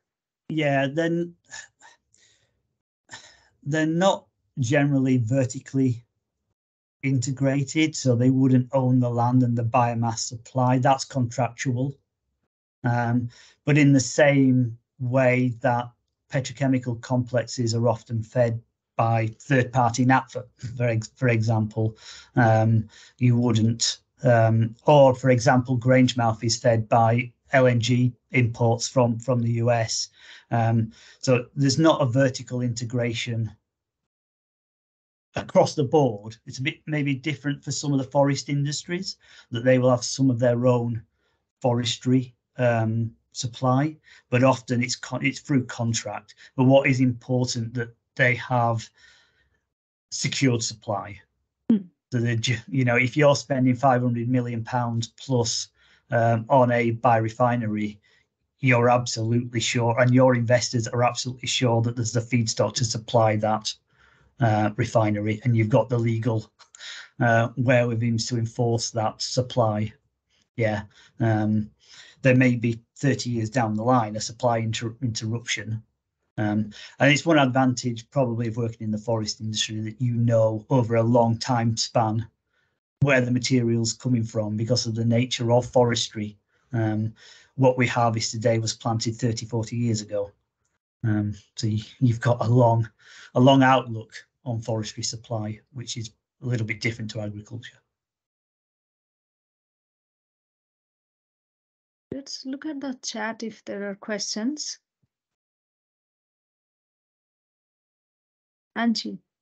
Yeah, there was one from Thomas. Thomas was looking at, are there any gaps in evidence that need to be plugged from the biogas sector? He's talking about credible data is needed to underpin the public and political confidence, which is critical to assuring LCAs are of use by many agencies. Thomas might be able to explain a little bit more about that. I don't know if he can go on speaker. I know he's got a particular interest in that. Maybe not. But you see where he's coming from. He's trying to get a more standardized way of doing yeah things. I mean, there's certain, I mean, the advantage of the fuel producers is the methodology, rightly or wrongly, the methodology for measuring the greenhouse gas, the footprint, the carbon footprint, is laid down in legislation. So everybody's using the same method, the same system. They have no choice. It's what the legislation says they have to do. The materials sector, yes, it will follow ISO. It will follow correct procedures for LCA, but there's lots of decision making within an LCA, and it's not harmonized, and so you do get different results, perfectly valid results, but different results from the way that people have undertaken their LCA. So for chemicals and materials, there is a definite lack of harmonization. And it raises questions with policy makers when they see what they think is the same process giving different results. And you have to explain where the differences lie, why the differences are valid. But it causes a little bit extra complexity. There was a further question here from Tololope, who's talking about, are there any large-scale utilization of agricultural waste as part of a biorefinery? Well, certainly those lignocellulose ethanol plants are focused on agricultural residue. So in the US, corn stover. If it's in Europe, it may be stover, but it could also be wheat straw. I'm not quite sure the development status, but there is rice straw plant somewhere in Asia. I can't remember. And in India, it's not built yet, but there are plans for a bamboo refinery as well, but I'm not quite sure. I'm not sure it's financed yet. So yes, agricultural residues into cellulosic ethanol has always been the plan. In Brazil, it's not an agricultural residue; it's a process byproduct in the bagasse. So those rising projects integrate their business model, integrate sugarcane, sugar to ethanol with bagasse to ethanol processes. So whereas maybe a few years ago you had a sugarcane process that will have used the bagasse for cogeneration, for heat and power generation, raising a process in that bagasse to ethanol and increasing the ethanol output from a refinery. Because of course, once you're past the fermentation, distillation is quite an expensive part of ethanol production, but you can combine both parts of ethanol in the same business units and increase the refinery throughput, which improves payback. So that's their business model, to combine biogas processing and fermentation with sugarcane sugar processing. I thought some of the ethanol plants that you talked about, where they were producing like say a bioethanol and a food stuff, that must be quite different from the fossil fuel model in terms of you're producing. You talked about the difficulty of developing markets and supply chains and things like that. You know, they're two completely different things going to two complete. I mean, that must be a real challenge. Obviously, Cargill, I suppose, has a bit of weight, but it's still. Yeah, it's if depending on where your origins are. So if you're British Sugar, which ran, they were part of the Humber Vivergo refinery. So ABF, Associated British Foods, I suppose they had a neat market opportunity because that was BP and ABF. So BP, ethanol to the fuel, Associated British Fuels, the DDGS into the animal market. Ensis, on the other hand, didn't have that same view of the animal feed market for the DDS, and for it, somebody coming from the chemical industry, it is two very different stakeholder groups working with the agricultural value chain for animal feed and working with a fuel value chain for the ethanol. And it's those kind of complexities that we should never lose sight of. The need to bring different groups, different industries with different viewpoints on what different sustainability arguments actually are. And often you see this, particularly in development countries. A lot of the work of the RSB is around smallholders and bringing smallholders and small plantation operators into a system that works for them, not just a large centralized biorefinery, but making sure that the supply chains are equitable for small stakeholders, and compliance with sustainability measurement and certification is also practical for smallholders. You know, it's easy for a very large company with thousands and thousands of hectares of land, tens of thousands of hectares, to comply sometimes with certification things. But if you're a farmer level or a smallholder level, it's a different kind of conversation. And are there existing models for that where you get that sort of the social element of it as well, going back down to producers? Yeah, it's really a big focus of the RSB is around that equitable development of bioeconomy activities, and ensuring that smallholders are integrated in the certification system. And then the challenge becomes who owns the carbon, because this is one of the issues that we're seeing right now in UK agriculture, where, you know, maybe a farming entity might be net zero, but if, let's say, one of their food producers wants to use them as scope 3 emissions, you know, wants to claim that carbon, that's going to be problematic. And maybe those small producers, for example, you know, need to have the economic value of that carbon in terms of LCA. Yeah, I think it's going to take a bit of time to work through that ownership of carbon when you start talking about who's claiming the scope 2, the scope 3, as we get more integrated in things. Who's going to claim the CO2 if it's put in a CO2 pipeline? Is it the original producer of that biogenic CO2, or is it the user of that CO2, and how's that accounted for within the LCA system? Yeah. And I have a question here, which I asked, which with regard to the Yara plant turning AD into biogas into green ammonia and hydrogen. I mean, it might be just me, but this seems like a really roundabout way about going like this. And I'm wondering if it's sort of driven by the sort of the LCA, the science, or the economics, because sometimes we'll get really strange numbers coming out of these because of local economic conditions.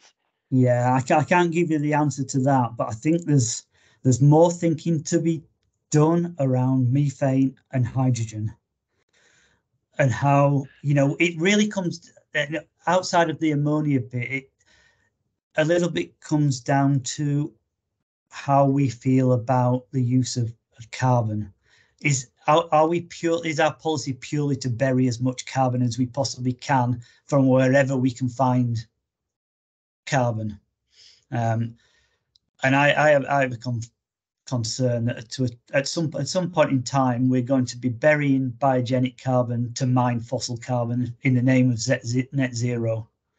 And it can make no sense. We're going to need, if you take the premise that we cannot use fossil carbon, we're going to need all the carbon we've got in the world, whether it be recycled carbon from the existing economy, biogenic carbon or atmospheric carbon. We're going to need all that carbon.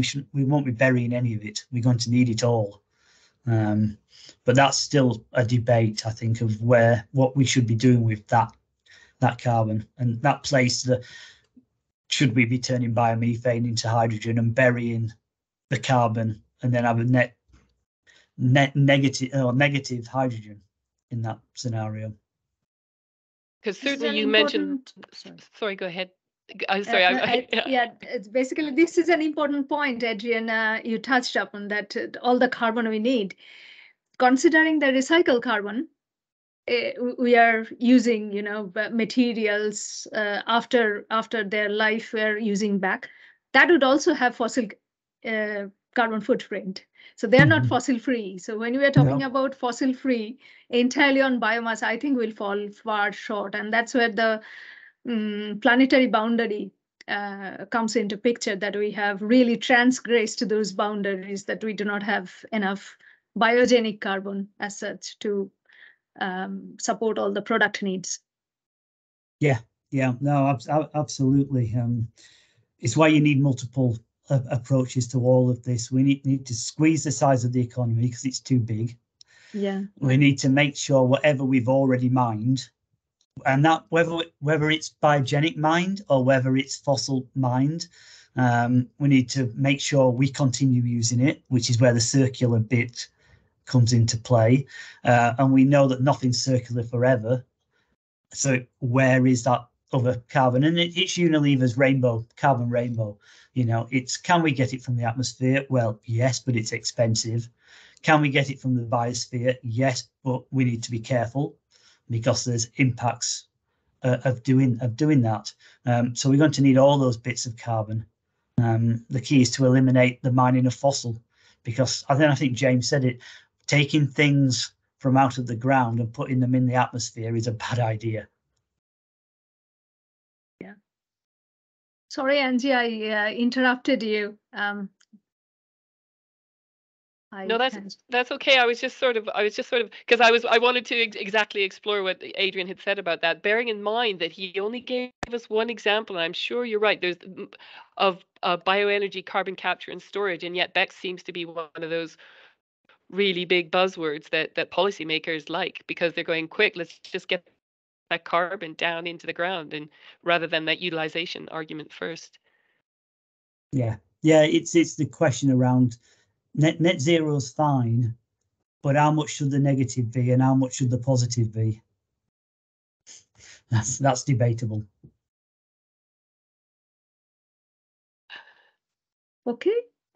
Thank you very much, Adrian, for giving very insightful and important speech today for EBNet. We much appreciate that. And thank you. Yeah, thank you.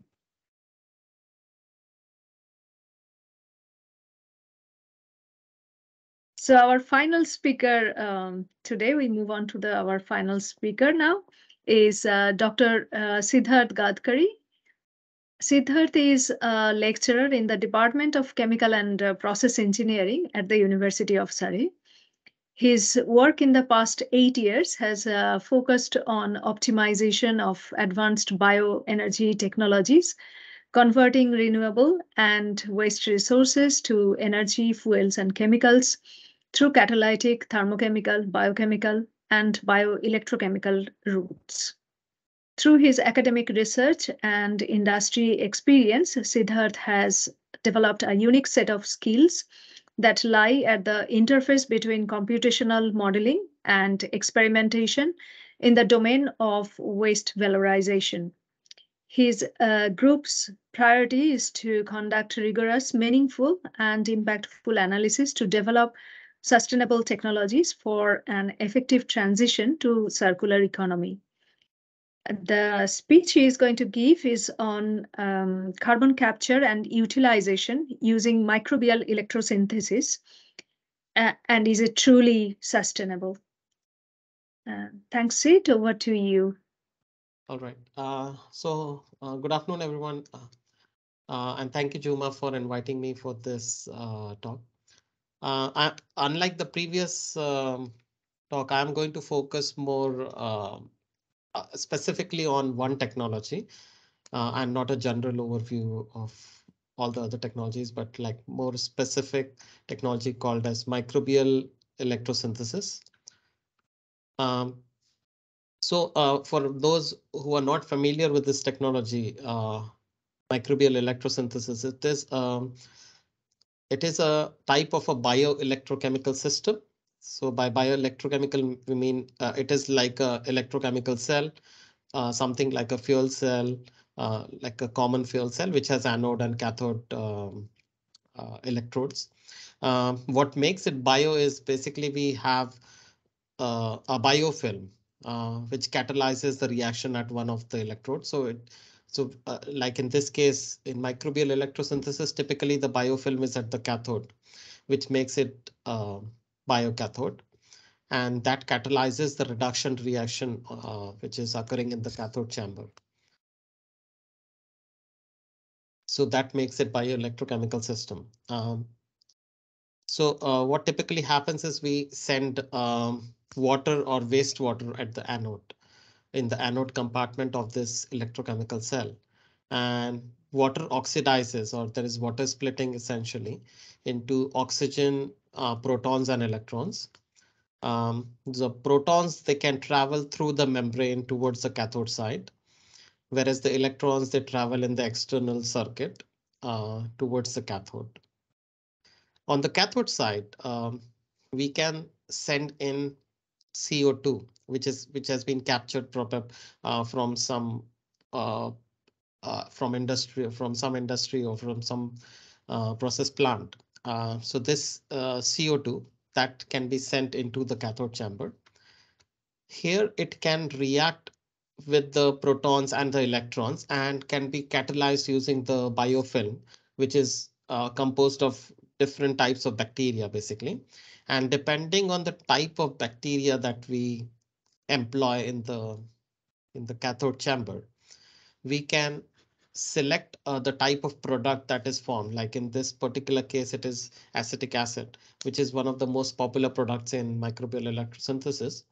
But the similar technique can be used for basically carbon capture and utilization into different types of carboxylic acids like formic acid, butyric acid, succinic acid, and even fuels like methane. So now a lot of focus is also on if we use acetogenic bacteria in the cathode chamber, we can also use this technology for biogas upgrading.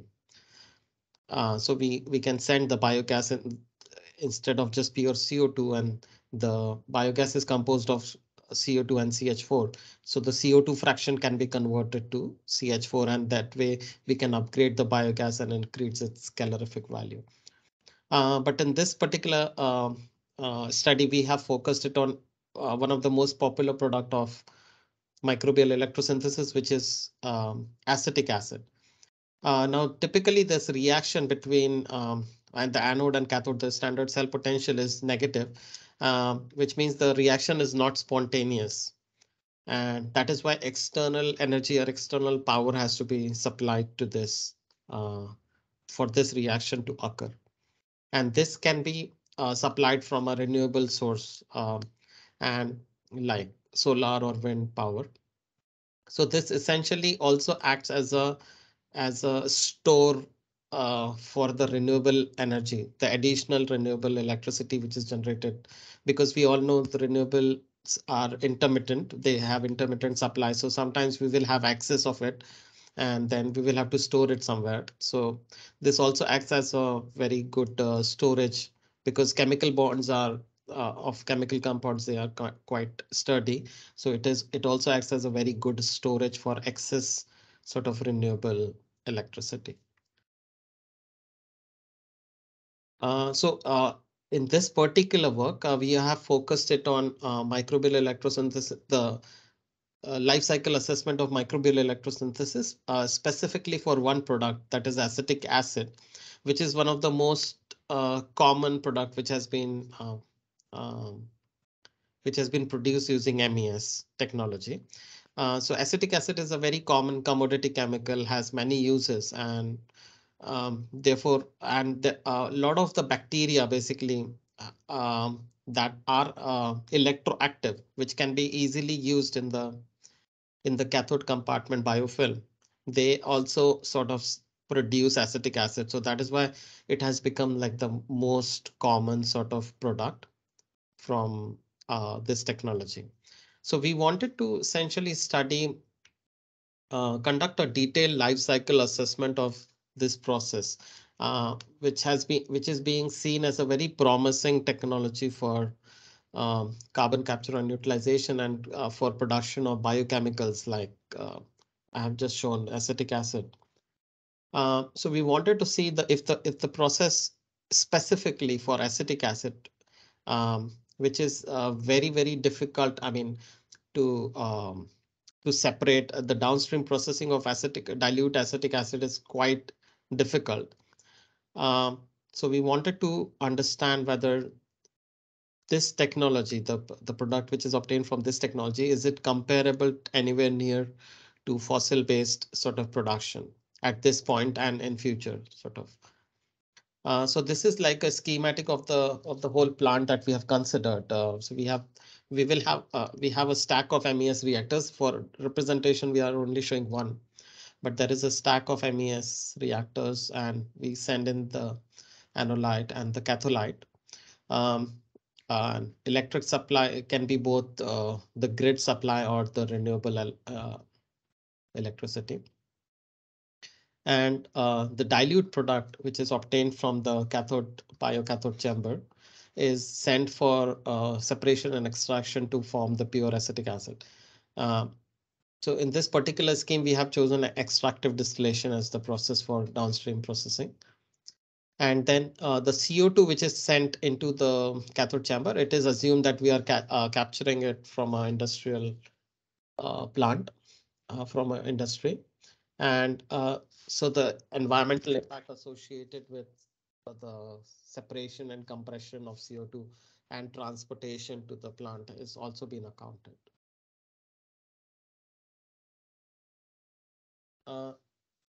So this was the LCA methodology which was followed on this study. Our goal was to understand the potential environmental impacts and benefits of acetic acid production via MES. And the scope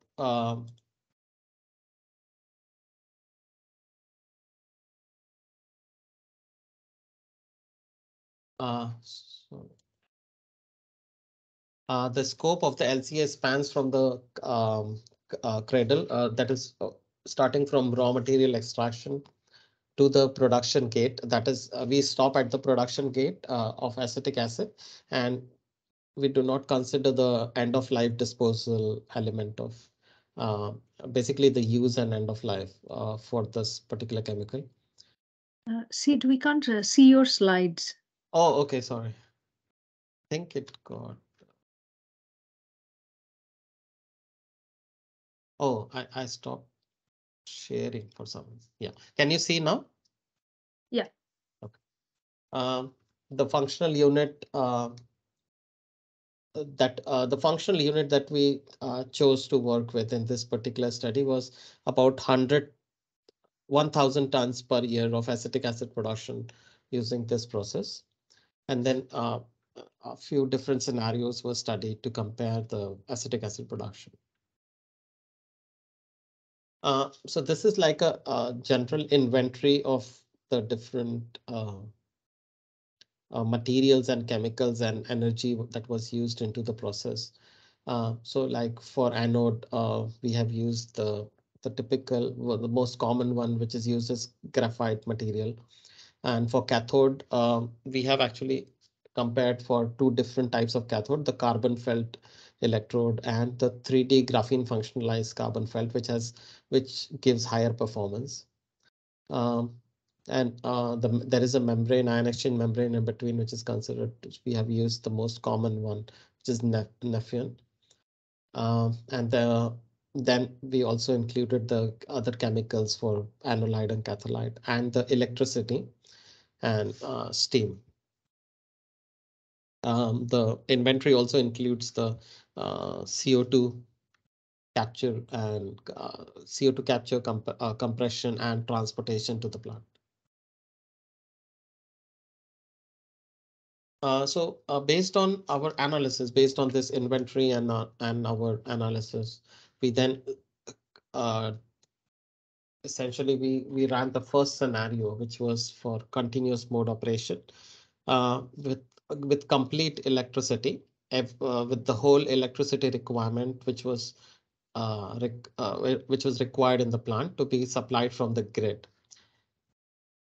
And we looked at two very important impact categories.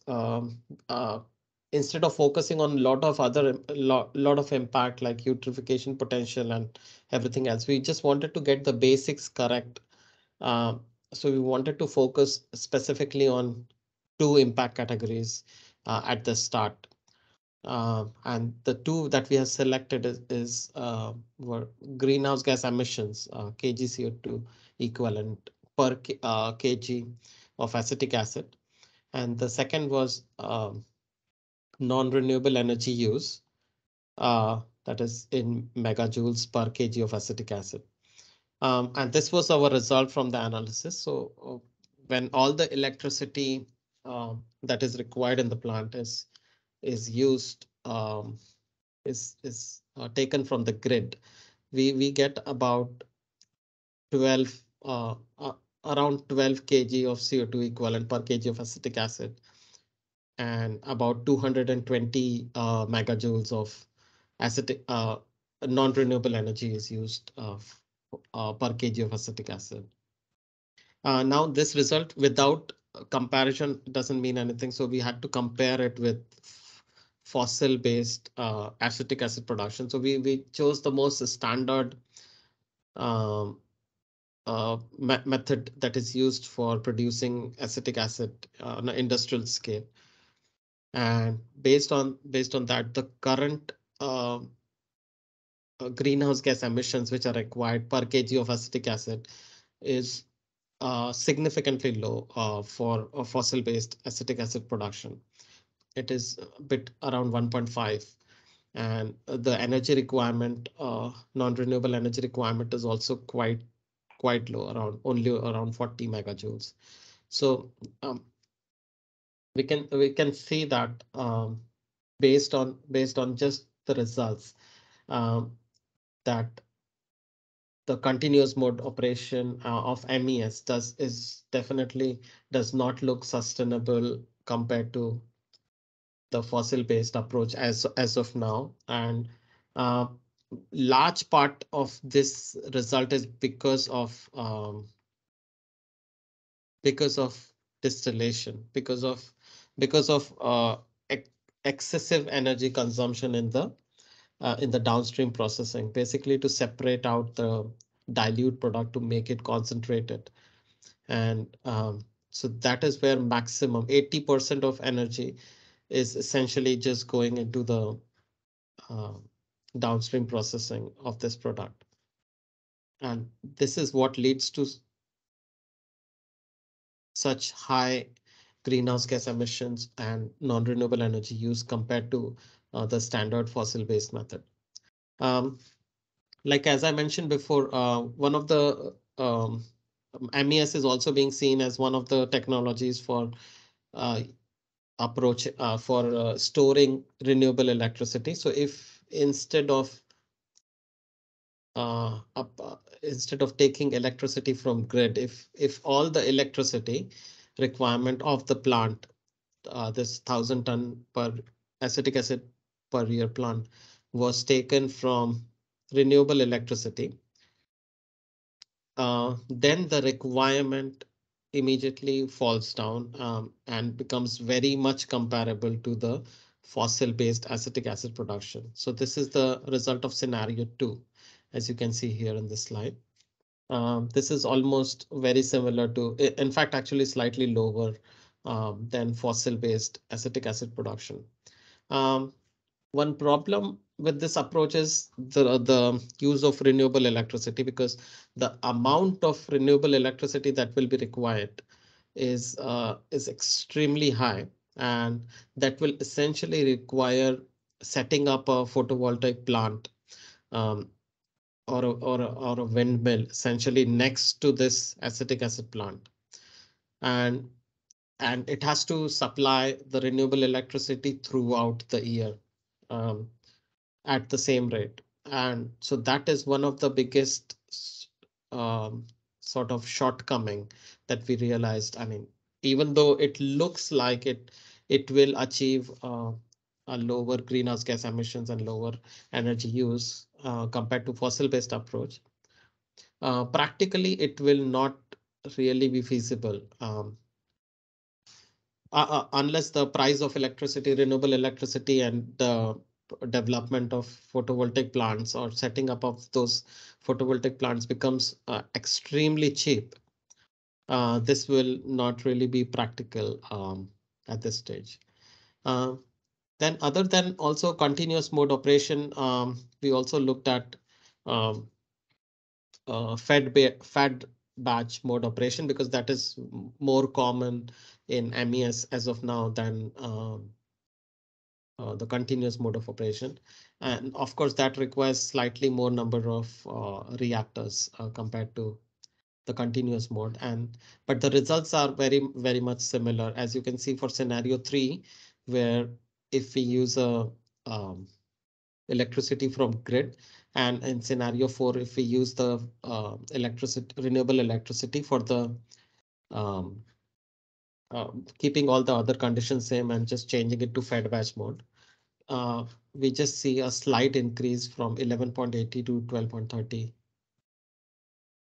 and slight increase in greenhouse gas emissions from 1.31 to 1.81, and similarly for non-renewable energy use as well. And how all of these compare to the fossil-based system. As I mentioned, it is the scenario 2, that is the continuous mode operation with all the electricity supplied from a renewable source. It has comparable greenhouse gas emissions and lower non-renewable energy use. So it is slightly better, but again, the main drawback being use of renewable electricity, and so much of renewable electricity for one plant, and that will always be an economical challenge.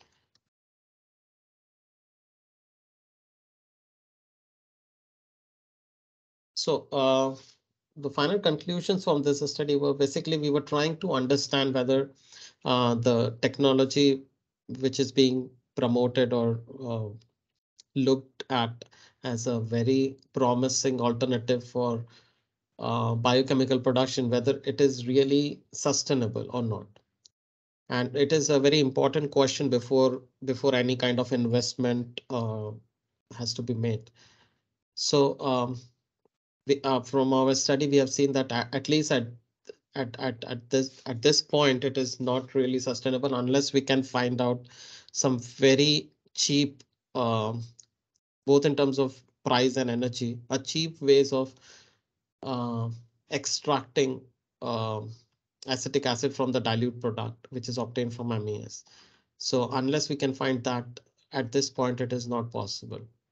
So we also try to calculate what is the threshold value of minimum production rate, because everything depends on the production rate of MES and the product titer, which is obtained from this particular process. Because that goes into the downstream processing and then that determines the energy requirement.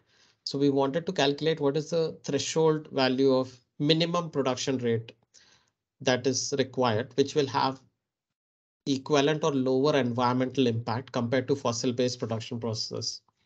And from an LCA point of view, we have seen that this number, the threshold value of production rate, should be around 4100 gram per meter square per day. So this is the kind of in a fed batch mode, this is the kind of production rate which is required. Whereas if you see the best reported sort of production rate right now from MES has been around 700, like 685 gram per meter square per day. So I mean, looking at this, the number, the threshold required is about 7 times higher, 6 to 7 times higher. And at this point, certainly it doesn't look very feasible or sustainable. So this was our main conclusion.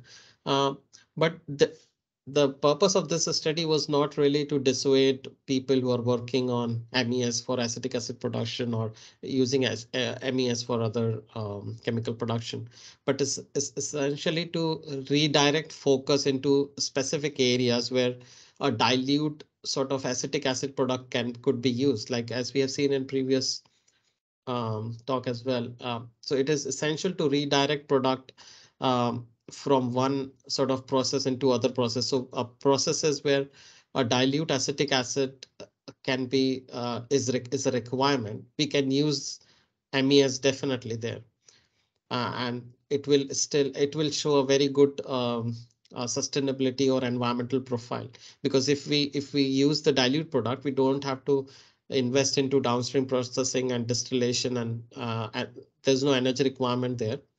Then the process will look much more sustainable compared to if we just use it for specific chemical production, like what people are claiming right now. So this study is already published. We have published this actually last year in RSC Advances, and a number of people who are involved in this. Of course, Professor Jhuma Sadhukhan, along with Dr. Nabin Ariel, who is now working as a faculty member in Norway, in southeastern Norway, and also Dr. Bezat. I would also like to thank and acknowledge the support from the different research councils from NERC and APSRC for this work. And thanks a lot for your attentions. I'm happy to take any questions if you have.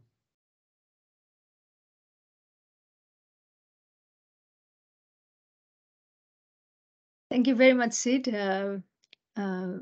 Very important presentation to convey some key points about hotspots and ways to mitigate them. So the floor is open for questions. We have one question in the chat. Two questions actually. What is the concentration of acetic acid in the stream from microbial electrosynthesis and fossil-based process respectively? If you have the numbers in handy. I don't remember it at the top of my head, but I mean, I will show you. If can you see the slide? Yep. Yeah. So what we have assumed it is a space-time yield production from MES as 148 gram per liter per day. from the MES. This is not the final product title which comes, but this is the space-time yield in the MES reactor. So this is assumed. So this has not been achieved by any MES reactor as of now. We have only about what has been achieved is quite lower than this, but we have assumed this because this is 148 gram per liter per day is the space-time yield that has been observed for acetogenesis. For in a continuous gas fermenter where CO2 and hydrogen has been used to obtain acetic acid in a continuous gas fermenter, and there they have obtained this 148 gram per liter per day. So this is like one of the best case scenarios of using bacteria to convert CO2 and hydrogen into acetic acid. That is what we have considered in this. But this is certainly not the no study actually in MES has achieved this rate. So again, that drives our point that still a lot of research has to go into improving the productivity of MES. Second question is, why is the production rate rather than concentration of acetic acid that significantly affects extraction? Yes, so I'm not saying the concentration doesn't affect, both affect. It is just the volume of the reactors that we consider. That is where the production rate and will play into more effect. But obviously the final concentration, as I have been mentioning, the final product titer is also significantly important. And that is actually the final product concentration is what determines the energy requirement in the downstream process. So it is equally important. We have another question. Thank you for an interesting talk. I wondered for how long the biofilm on the cathode is viable. Yeah, so I mean, experimentally, people have studied very long studies, like up to 10 months or even like more than that. For what we know is 10 months, but there are studies which have worked on these kind of bioelectrochemical systems with viable biofilms much longer. Why this will not affect our analysis, the life cycle assessment analysis, because we have not considered the impact of biofilm. We have not added any impact associated with it. So we are considering it to be impact free, or the impact is so low that it will not affect the final analysis. So it will not affect the LCA results in this analysis. Okay. Did we not consider resource acquisition for the biofilm biomass? Yeah. No, we assumed okay, yeah. assumed it to be very low, basically, and that is why it was an assumption of the study that it is significantly low, so we do not need to consider. The environmental impact presented displays the immaturity of the technology on TRL level, technology readiness level. Is there any prototype developed of MES technology that gives sustainable statistics? I'm not sure if there is any prototype specifically for MES which has been developed. There are prototypes like large scale prototypes which have been developed for other bioelectrochemical systems like microbial fuel cells and microbial electrolysis cell also probably. But for not MES. MES, it is still at a very, very low TRL. And that is why the values that we have considered in our analysis, we have considered a very, very high efficiency values, but even then the performance was not really up. I mean, even close to the fossil-based acetic acid production. Another question I missed beforehand was what other resources can be recovered by wastewater treatment plants? other than volatile fatty acids and extracting electricity by the technology? I think the metal. Yeah. Other than like obviously acids and electricity, there is also possibility of metal recovery. So if we use metal laden wastewater into the cathode, so the metal ions can be reduced on the cathode as well, and that can help to sort of clean the metal wastewater. Additionally, as I mentioned, other than chemicals, fuels are also being can be generated like hydrogen and methane. And one of the key focus now is using MES for biogas upgradation, basically converting the CO2 fraction in biogas to CH4, and it is being seen as a upgrading technology. And you also used, you're also using this technology for biosensors, right? Oh yeah, so we are also looking into using bioelectrochemical systems as a biosensor for BOD monitoring purposes. Yeah. So that is another use of this technology. So the technology looks promising. However, for specific applications, I mean, something like very dilute solution, and there is no other technology to help recovering the pollutants, remedying the pollutants, but the pollutants need to be removed from environmental standpoint, then this technology would be useful. There has been an increase in efficiency for microbial electrosynthesis over the past few years. Can you see such systems becoming efficient to stack up in the near future, longer?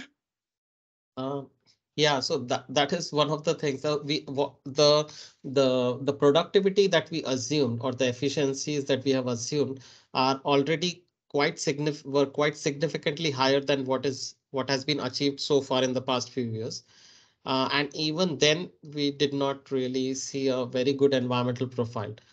So our main conclusion from the study was essentially to either find very cheap alternative ways to separate acetic acid from the dilute product, or use the dilute product itself into some other process and then utilize it to, and then balance the overall environmental impact of using MES as one part of the puzzle.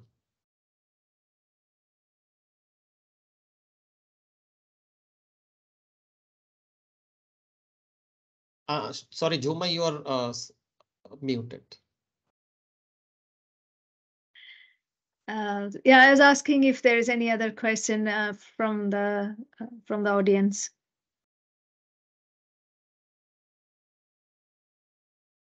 Okay.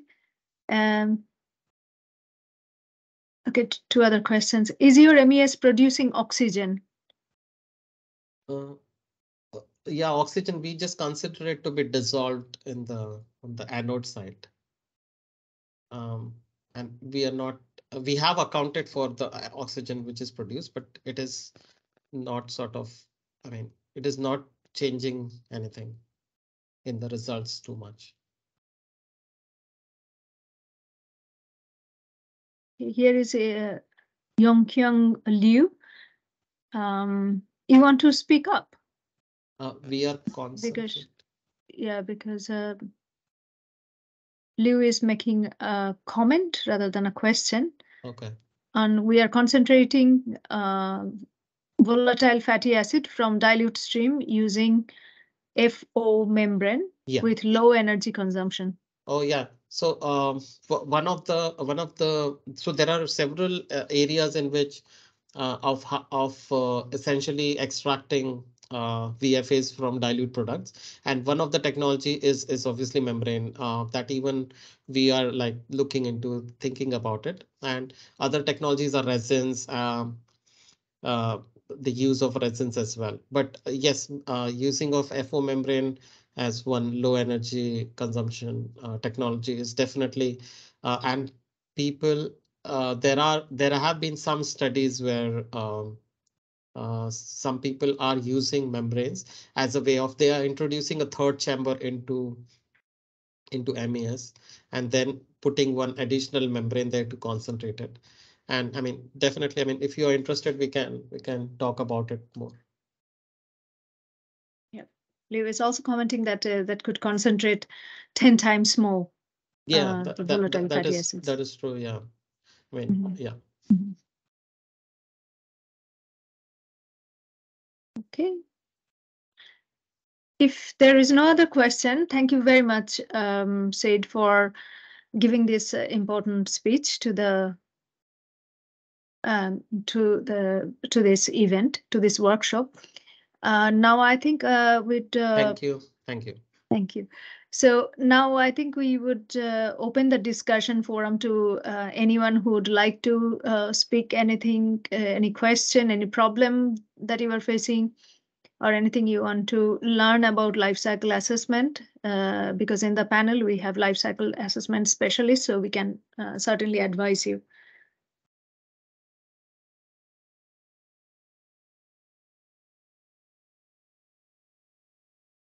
Nope, it doesn't seem that there is any problem. Or Adrian is here. Hi, Adrian. James is here as well. So yeah, we would like to open up the forum for asking any question to our eminent speakers.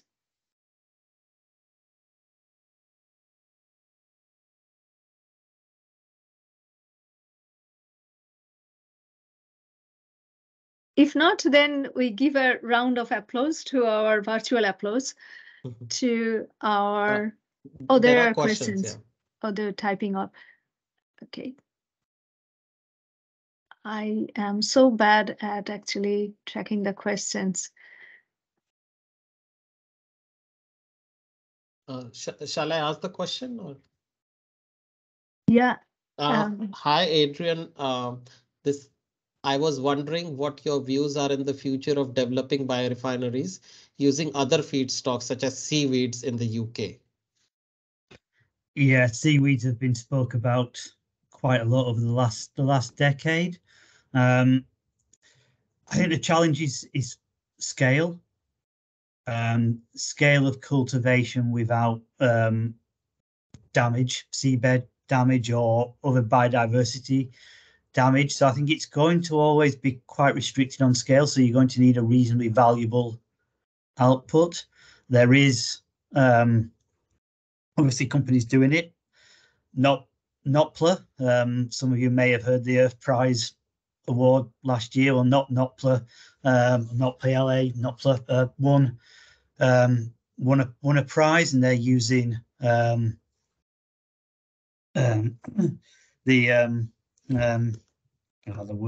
words gone. They're using seaweed product as a barrier coating onto card and board packaging, as well as using seaweed to make the clear film material that was used a few years ago for the marathon in London. So it's certainly it's got interesting applications, and I think it certainly will develop. How large a scale it can develop on, I'm not sure.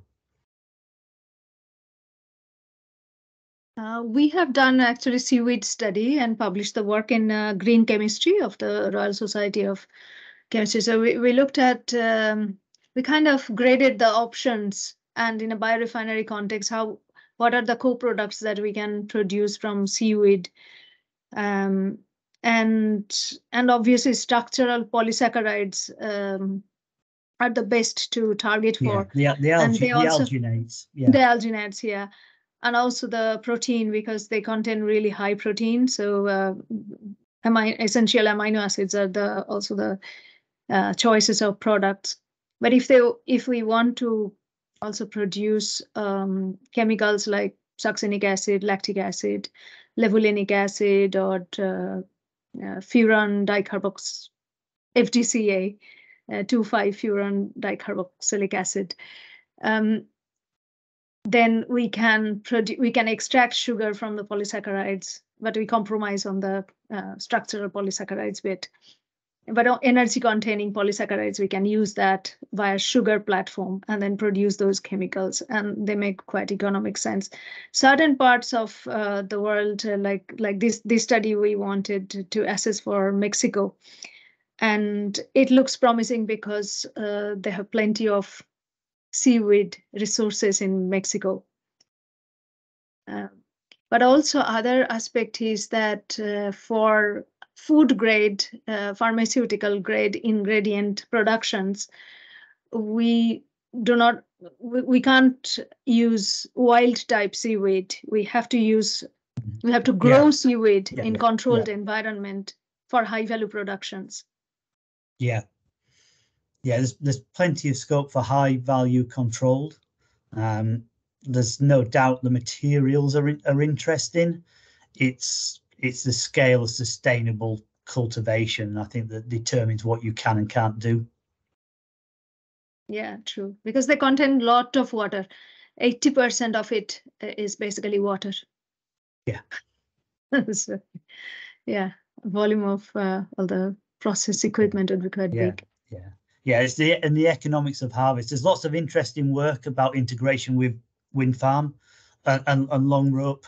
The development, we did a project about 7-8 years ago, but cultivation at sea is tricky, and you've really got to understand marine engineering to develop that, because it's very easy to lose a harvest to a storm. Yeah. We have one hand up from Yong Lu. How do I yeah. Okay. Oh, okay, thank you. I didn't realize that I can raise my hand. You put the long sentence is quite slow for me. So I have the question to Adrian. You know that for the biorefinery, and you talk about the holistic process, and feedstock is also very important. But when we look at the feedstock, actually for biorefinery, fermentation is a core, is a critical part. Also the downstream separation extraction is so expensive. So as far as you know, as far as I know, that the basically fermentation is conducted in batch mode, and the productivity is relatively low. So do you have any idea, or as far as you know, do you think that there's a continuous fermentation in the industry, and if there's a new development of the fermenter to improve the productivity and improve the concentration of the final products in the solution? Yeah, well, definitely continuous fermentation. That's definitely a huge focus, industry focus, which means strain development. A lot of work around strain development, because obviously the microbes that were going to be used are going to be recombinant, and they've probably been engineered. So it has to be a robust strain that's not going to swap out during the fermentation run. But that's quite a bit of work going on in Nottingham around continuous fermentation. So that's one aspect of the productivity. And then, of course, you've got the actual titer. So what can we do around toxicity? So intracellular toxicity in making things like butanol, which is a fundamentally toxic molecule, or even worse, something like styrene.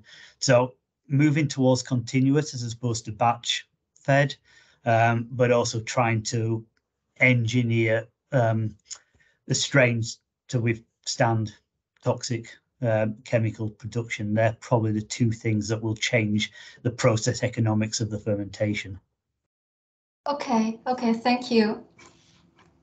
And the downstream processing, of course, yes. And I think that's what we just saw. That's what Gadkari was talking about. If you've got to distill something like acetic acid, that's going to have a huge impact on things. And then it's probably a question of whether or not you do something around acid, whether it's a membrane separation for an acid, or whether you need to esterify it, or whatever you need for how to change the downstream processing away from distilling, how to distill molecules. Yeah, I think there's a lot of the research is being done to improve the separation and extraction. In this case, actually, the LCA is quite important to help us to evaluate. Yeah.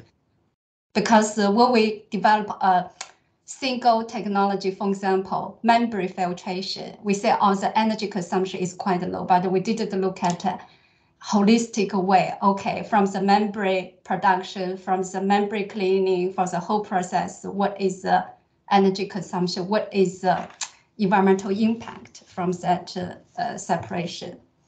Yeah, in this case, I think from the LCA is quite important to help us to evaluate the different processes, different technologies. Thank you. Yeah, actually, just one of my students is also working on forward osmosis membrane recovery of phosphorus, and we are looking into LCA of comparing it with respect to other membrane-based technologies, because forward osmosis is considered much lower energy, low energy consuming sort of membrane process. So we are looking into that. Yeah. Yeah, currently one of my PhD students is working on the concentration of VFA from the diluted stream. That is not the low energy intensity, but also the much lower fouling intensity. Yeah, much lower fouling. Yeah. Other membrane microfiltration RO. Yeah. But it is still in the research stage. Yeah. Forward osmosis still has to go. Yeah.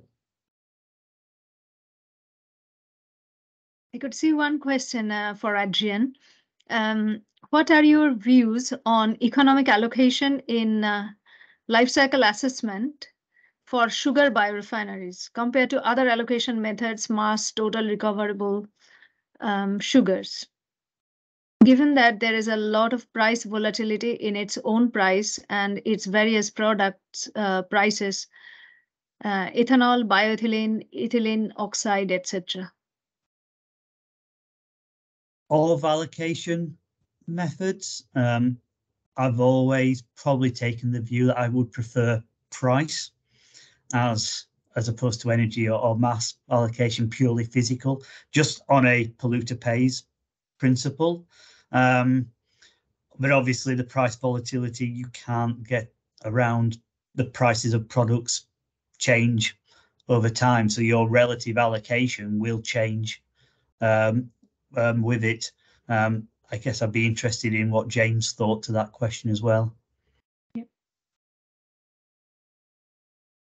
Yeah, I mean, allocation is an age-old question in life cycle assessment, and ultimately it's trying to find a proxy for why something is taking place. And in the modern capitalist society, price and the economic revenue generation associated with the process tends to be the driver of why something is happening.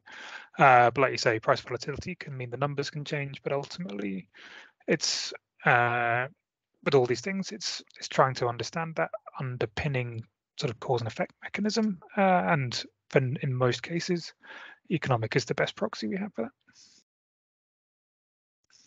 Yeah, we often do. Actually, we often do all of them to have clarity and to have transparency. Yeah, agree. There was a question on life cycle assessment kind of course, and I could not resist myself from promoting my my module. And you can find the URL on the chat. And we will run this module on intensive week basis. So it would be run over 1 week, and that would be end of March of 2023. So you could come along to this course, to this module, how to do life cycle assessment. And we use CIMA Pro, and it includes the hands-on training on CIMA Pro. Are there any other questions that I have missed? No? Okay. All right. So if there is no other question, we give a round of applause. Let me find if I can find the virtual clapping thingy. And yes, to all our eminent speakers for joining today and making useful contributions. Many thanks.